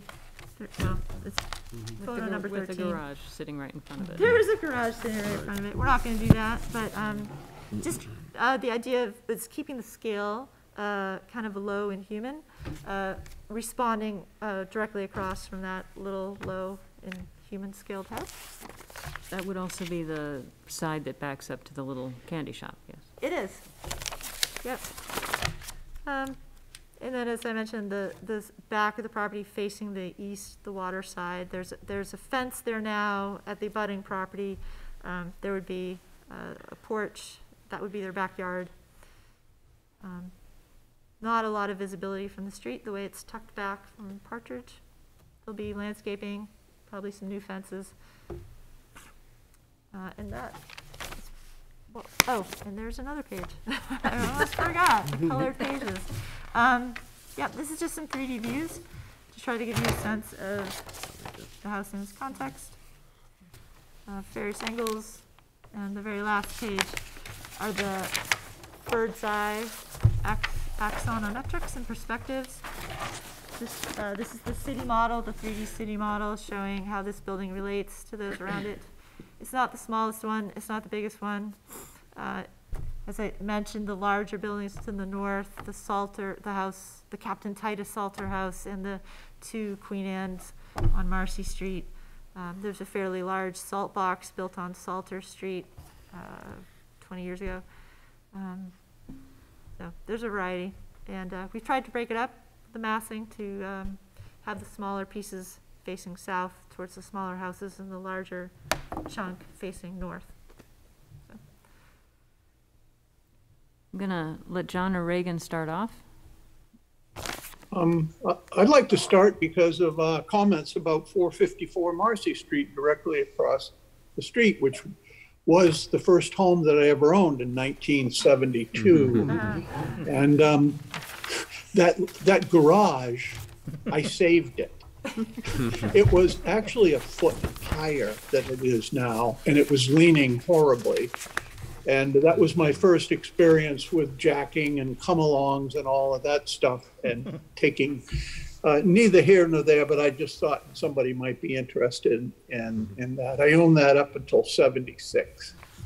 I guess my first question would be, I'll just give like 3 questions. The first question is, how does this water running through what would normally be a foundation, how does that work? I don't see anything that relates to that. Down here in Florida, when they bump into this situation, the houses are up on posts, and certainly don't hope that you're doing that. And then question number 2 is that front lot with the candy shop, that becomes more important. So I'm wondering if that is meant to be developed with another building, hopefully respecting more of the history of Marcy Street. And with that in mind, I just wanted to make the comment that, in my opinion, the Marcy Street side of this building is the weakest side. I understand why you brought it down to essentially pay homage to little 454 Marcy, but it really does need a house in front of it. And is that the idea? And that's it for me. Thank you. Yes, so the front parcel with the candy shop would be sold, presumably, and it is developable by right. So the thought, it's expected that there's probably going to be a house built there. There'd be a fence, a privacy fence. So you really wouldn't get a clear view of this. This is the side of the house. It's not meant to be the front of the house. It's meant to look like the side of the house. It's going to be behind a fence in another house. The front of the house faces Prey Street. That's what I was wondering. Yep. And just one other question. Why does the driveway have to go from one street to the other? Well, Jim plows his own driveway. It just makes it convenient. makes sense Yeah. to us to just to go from one street to the other rather than just to make everything work is our reasoning for that. It actually allows us to have a smaller asphalt footprint, so you don't have that space to turn a car around and do the three-point turn. You just have a narrow pass-through. The other important thing I should mention that influences that drive-through is that this is an age-in-place house. This is where they want to live their days out. And when the time comes when they cannot do stairs and steps, it needs to be handicapped accessible. So this central entrance on the side facing Marcy would be level with grade. And you can see we're raising up the grade there. But because we have to keep the floor above floodplain, if you look at where the house meets the street on Prey Street, it's about 3 or 4 feet higher than the street. And we have to do that for flood reasons. That's not handicapped accessible. We don't want to have a big, giant ramp with railings on the front of the house. So the accessible entrance is on the side. That kind of mandates being able to have access through the side of the property. Reagan, did you have any questions? Yes, I do. There are a lot of things about this plan that I really appreciate. One of them being putting the garage in the back and tucked away, sort of out of sight, whereas I see many new construction houses going up where the garage is right there, front and center. And so I really appreciate that part of it and the way that you have placed and sited the building on a lot. So I think that's very good. And the massing, it's big, but I think that I'm willing to see it through with some of the developing of the design that you have. The only thing that really sticks out for me is that you have the facade that you have on Prey Street doesn't really have an entrance. It doesn't have a front door. And that's something that you do see in all of the examples that you've showed, at least of the bigger houses. There are some houses that are there that are turned perpendicular to the street, so their entrances are sort of on the side and access through these little porch like this. But this is not one of those houses, and so I think what's really missing is a nice formal front entrance, especially since you have it right fronting the street. So I'm curious as to why you've kind of hidden the front entrance, and I'd also like to encourage you to make a better front, formal, grand-looking, visible entrance. Yep, absolutely. So that cue is taken off of, if you look at page 03, the top left drawing, this is the house on the corner of Marcy and Salter. That has a gable end facing Marcy Street. The front door is under a little porch to the side of that gable. So this is the same idea where the front door to this proposed house is a little porch to the side. The drawing, I guess on the cover page, on the very cover page, there's a rendering on the top left that shows that corner porch. And we're doing a wraparound steps to accentuate that. There's also a little bit of a recessed window seat almost in that to create a feature element to draw the eye to that porch. And a lot of porches have a bench or some chairs. This is a place where people could sit on the front porch and watch people go by. It's a spot for Amazon to leave their boxes, but mainly it's a welcoming feature. It's a symbol of welcome and to draw people into this porch to signify that it is the entrance. There are some other examples. I guess I would. Whoop, I'm Go sorry. ahead. Go ahead. Yeah, there's some other No, examples of the side porches on page 0.3 as well on Partridge Street. Picture number 5, the middle one on the left is a gable end house with a porch on the side. That's their entrance. And then the one I really love is the bottom. That's the one I was thinking of. That really is just, it's turned, the house is turned perpendicular to the street. So of course its entrance is kind of hidden. You know, you have to access it through the side. Yep.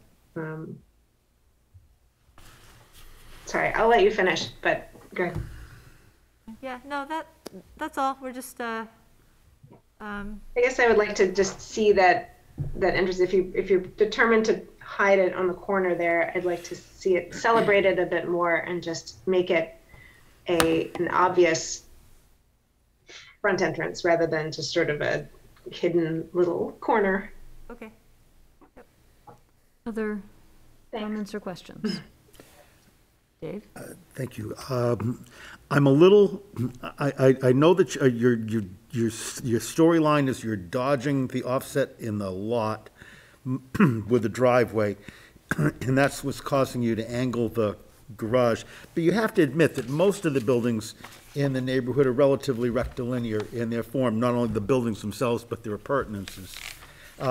This has, because of the, I guess, need for a drive-through the property, has kicked this garage so that it has to have it land where you want it to, it has to start someplace further to the right.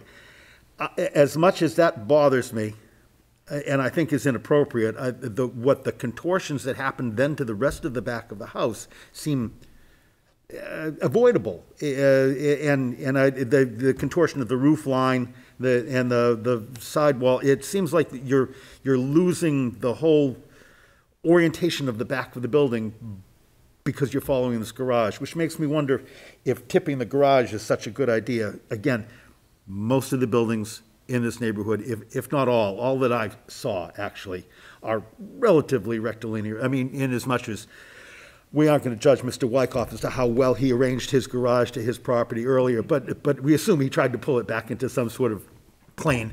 The other thing that I, like Regan, I find myself wanting to see a front door, wanting to see more. It's not uncommon, and I'm not saying that every house is built this way, but it's not uncommon during this period to devote one corner of the house. We just reviewed one recently on Maplewood Avenue, where the door wasn't smack dab in the middle like a Georgian house, which just makes me comfortable, as you can imagine, but it was relatively obvious on the front of the house. It was in that quarter sort of or third program, but it still was on the front facade of the building, and it regularizes the idea of the little kid with the Halloween bucket looking for the door to knock on. And I know that that's not exactly how architecture is taught, but it's how people live. Anyway, my two comments, they're both kind of jarring to me. Okay. Yeah. Yeah, we can definitely look at making that entrance porch sequence more prominent.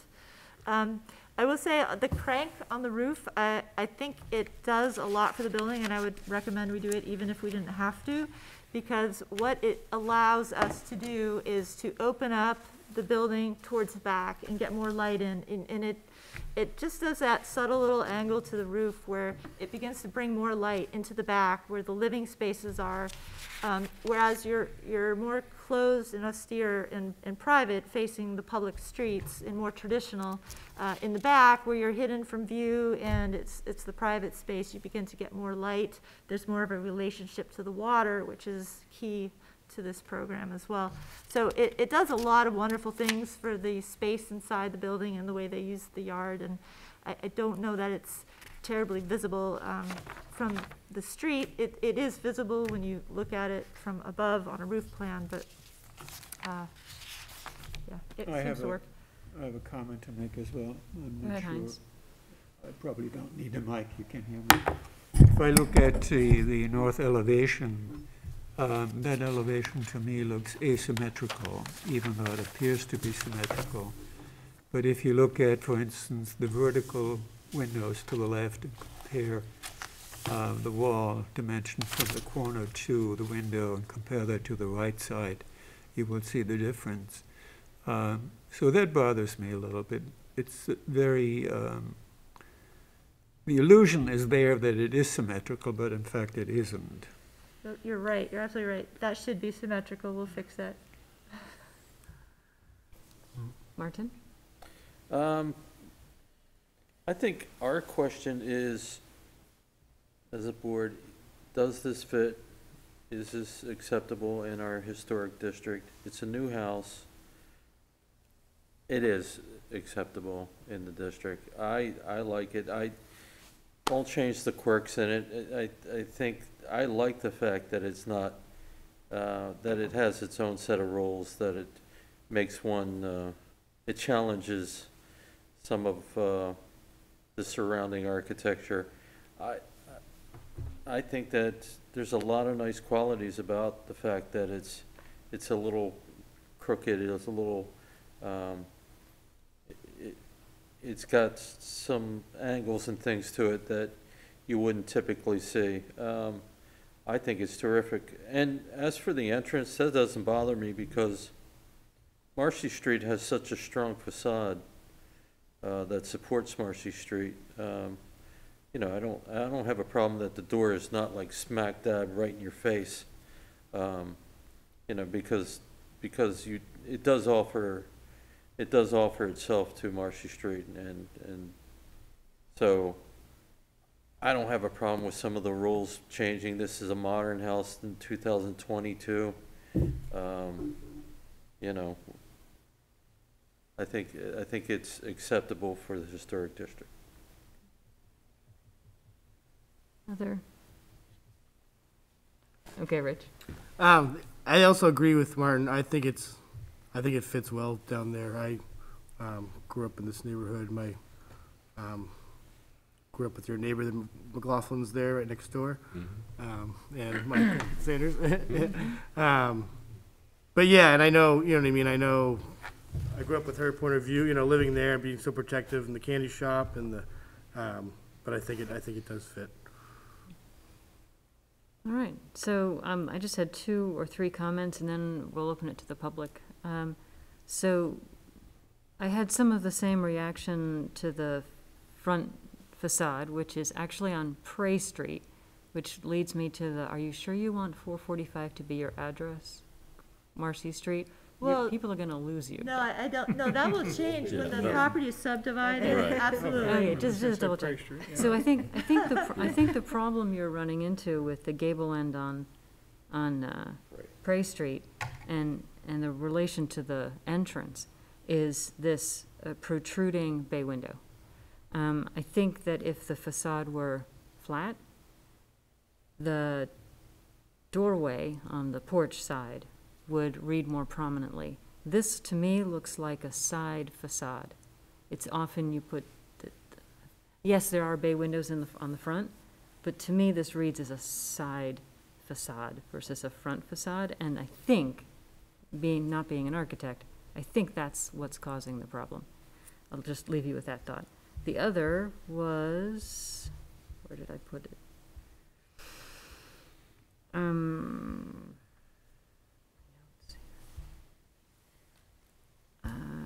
Almost there. Aha. The Captain's Walk section. This rectangular appurtenance that's kind of stuck on the end.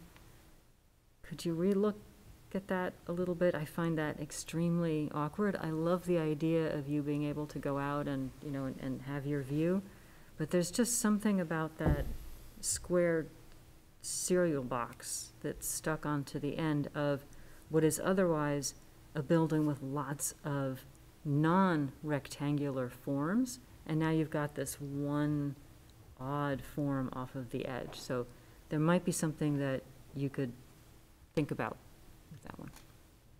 Okay, we have somebody online in the public who wanted to speak, so we'll start there, if Nick can let that person in. So Susan McDougal, can you hear me? Yes, Okay. I you're think live. I've unmuted. Is that right? You're good. Can you hear me? Yes. Great. I wanted to start with, I'm very excited to know that Jim and Gail are planning to build a house in our neighborhood.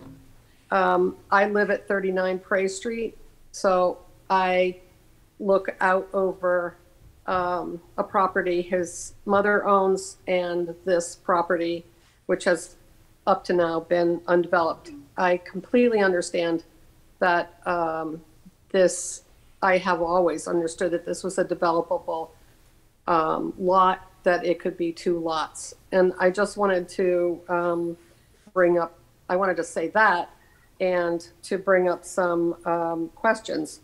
One of your commissioners brought up the fact, some question about the address, and clearly the address is a Prey Street address.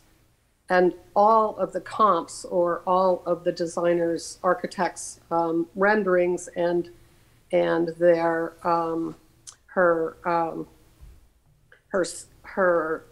comparisons have been with either the Cotton House, I call it the Cotton House on Salter, or and I'm sure there's another name for it, and the 2 big Victorians that are one on Salter, one on Marcy. But this is not a Marcy Street property, it's a Prey Street property. And none of the height and relational architectural comparisons have been done with any of the 1800s, including mine, houses that line Prey Street and Partridge Street.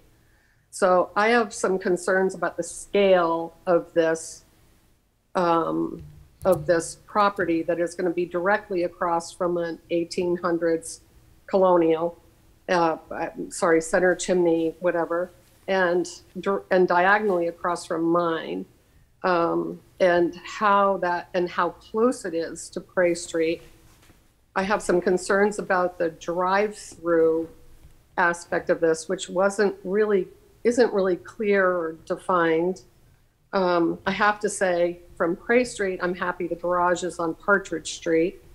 But my major concern is that the renderings seem to have taken details from the Victorian at the corner of Marcy and Prey, and used as a, quote, entrance detail, what is really a side entrance for the Victorian at the corner of Marcy and Prey, and not their front entrance. So I also know that we're going to see a tree go down. Of course, there's a very big, beautiful tree here that is shown in the designs in some places, but it's not going to be there. So there's going to be some, this is going to be a very, very big building right in a place where there aren't really very big buildings. And then what will happen in front of it. So I guess I would say that in terms of scale, if there was a scale issue, this belonged in the front of on Marcy Street, not in the back lot, between the front lot and what's going on. So that my biggest issue is scale.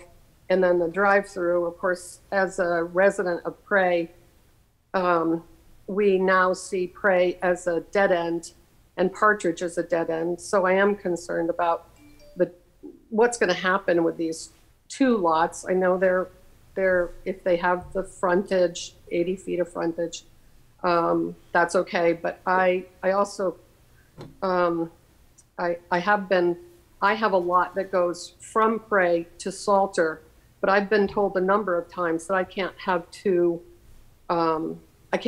frontages. I can't have an entrance on Salter and I can't have an entrance on Prey. So I'd like some clarification about that. Is it possible, really? Is it planning wise to have an entrance from Prey, actually drive-through entrance from Prey to Partridge, when it's not possible for me to have an entrance from Prey to Salter. So those are a number of my issues. Scale, the drive-through. I do have a concern about the cereal box that I'll look at. Design-wise, this is just design-wise, I don't think it fits. I do miss a front entrance. Every other house on Partridge and on Prey has a front door that's clear and defined. And this, I'm sure you're following the code for setbacks. So this happens to be fairly close to Prey, which means that in its height, it will shed a phenomenal shadow. And I'm just wanting the scale to be consistent with what's happening on Partridge and Prey, because that's the location of this building. So that's it. Those are my major concerns. But I am happy that that Gail and Jim want to build a house in the neighborhood. That's a good thing. Thank you very much for your time. Thanks. Anybody else from the public? Mark Minenberg? Yes, can you hear me? Yes. Hi. Yep. Can you hear me okay? Yes. Yeah, sorry. Yeah, so this is the first time that we're seeing the drawings, and I guess I'm Mark. I didn't introduce myself. I'm Mark Minenberg. My wife Nancy and I live in 437 Morrissey, which is, I can see, has been used as some inspiration for the design. So we also will look directly at the house, and we also look directly at the candy store.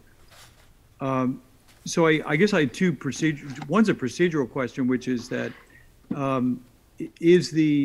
after this meeting, will there be additional opportunities to comment, or is this really the one opportunity, given that none of us have really seen this before now?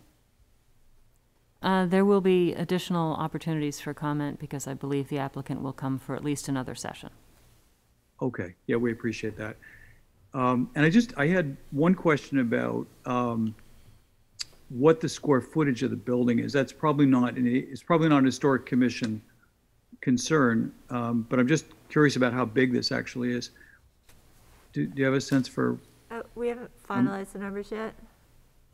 Okay. The reason I'm asking the question is that if you, 437 Marcy is only 2,800 square feet.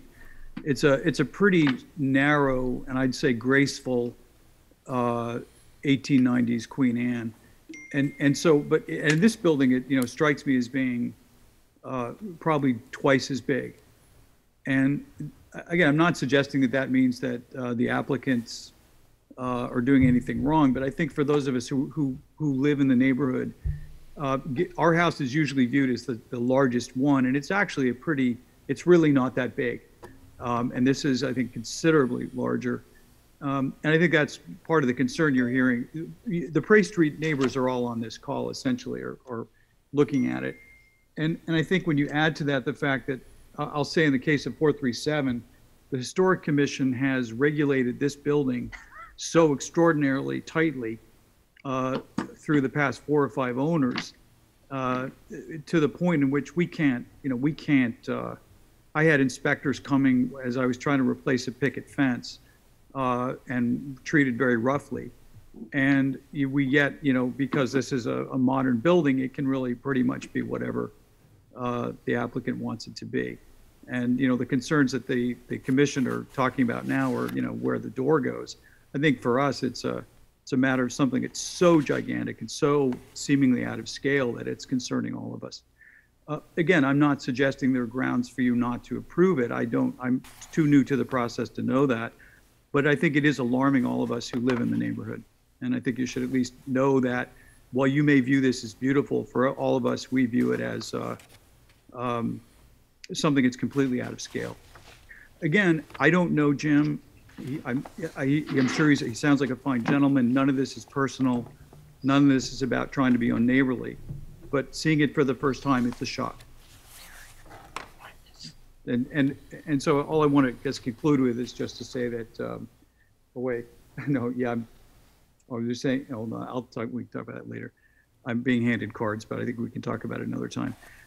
Just the point is that we're not trying to be unneighborly at all, and we all want to get along. But it's a lot for us to absorb. If you look at the colonials on Prey, as Susan said, they're of a totally different scale to this. And even our house, I'm going to venture, is probably half the size. And ours is viewed as sort of the big, the grand dome, and it's nowhere near this kind of building. So, okay, I'll let it go there, unless someone has a question for me as a neighbor. Tracy? I could just respond. I absolutely appreciate it's always a shock to go from a 1/3 acre vacancy to a building. There's nothing that will make that less abrupt. To have something. Well, a smaller building would. Nothing. Sorry to interrupt, but. But if you look at sheet A3, it simply dimensions this building compared to what's around it. And as I said before, it's not the largest building and it's not the smallest building. We think it fits, especially because of its distance from the houses around it, and it doesn't dominate. Also, the last page has it in 3 dimensions, which might be easier to compare the context if you look at sheet A6 as well. Yeah. Yeah, again, it appears to be about twice the width of 437. So I'm guessing that it's probably, 5,000 square feet at least. And, it'll be twice the size of any, I look at it as pretty much the size of, Sal's, our neighbor's house, the other Victorian and ours put together. But which is, again, it may be fine and legal, but it's why we're so shocked. So I'll stop talking because you don't want to. I used to, back in the day, I used to practice land use and environmental law, so I get a little on my high horse. But thank you. Thank you for your comment. Actually, I'm being asked about how the water displacement will work. That's one last thing, is that if we have flooding, will that displacement of water essentially push the water across Prey Street and create an effect of diverting water back on the rest of the properties. If someone wants to mute me, I'm happy to be muted at this point. So I don't want to be difficult. There we go. There's probably a different venue to talk about water management on the site rather than HCC, but we're happy to have those conversations with the civil engineer and whatnot. Yeah, it really doesn't fall under our purview, but Mark, we appreciate you raising the concern. Thank you. We appreciate the commission as well. Again, we're all neighbors and citizens of the same town, so none of this is meant in a spirit of other than cooperation and goodwill. Very good. Thank you. But we live here, as my wife just said. So, we live here. Thank you. It's not like we. Anybody else? Okay, we have nobody else in Zoom and nobody else in the room, so I'm closing the public comment session. And unless there are further comments, I think we could move to continue for next month. Move to continue. Second. Okay, all in favor? Aye. John and Reagan? Aye. Aye. Okay, great, thank you very much. Thank you. We'll look forward to seeing you again. And a motion to adjourn. Second. Anybody in favor? Aye. Okay, thank you very much, everybody. Thank you.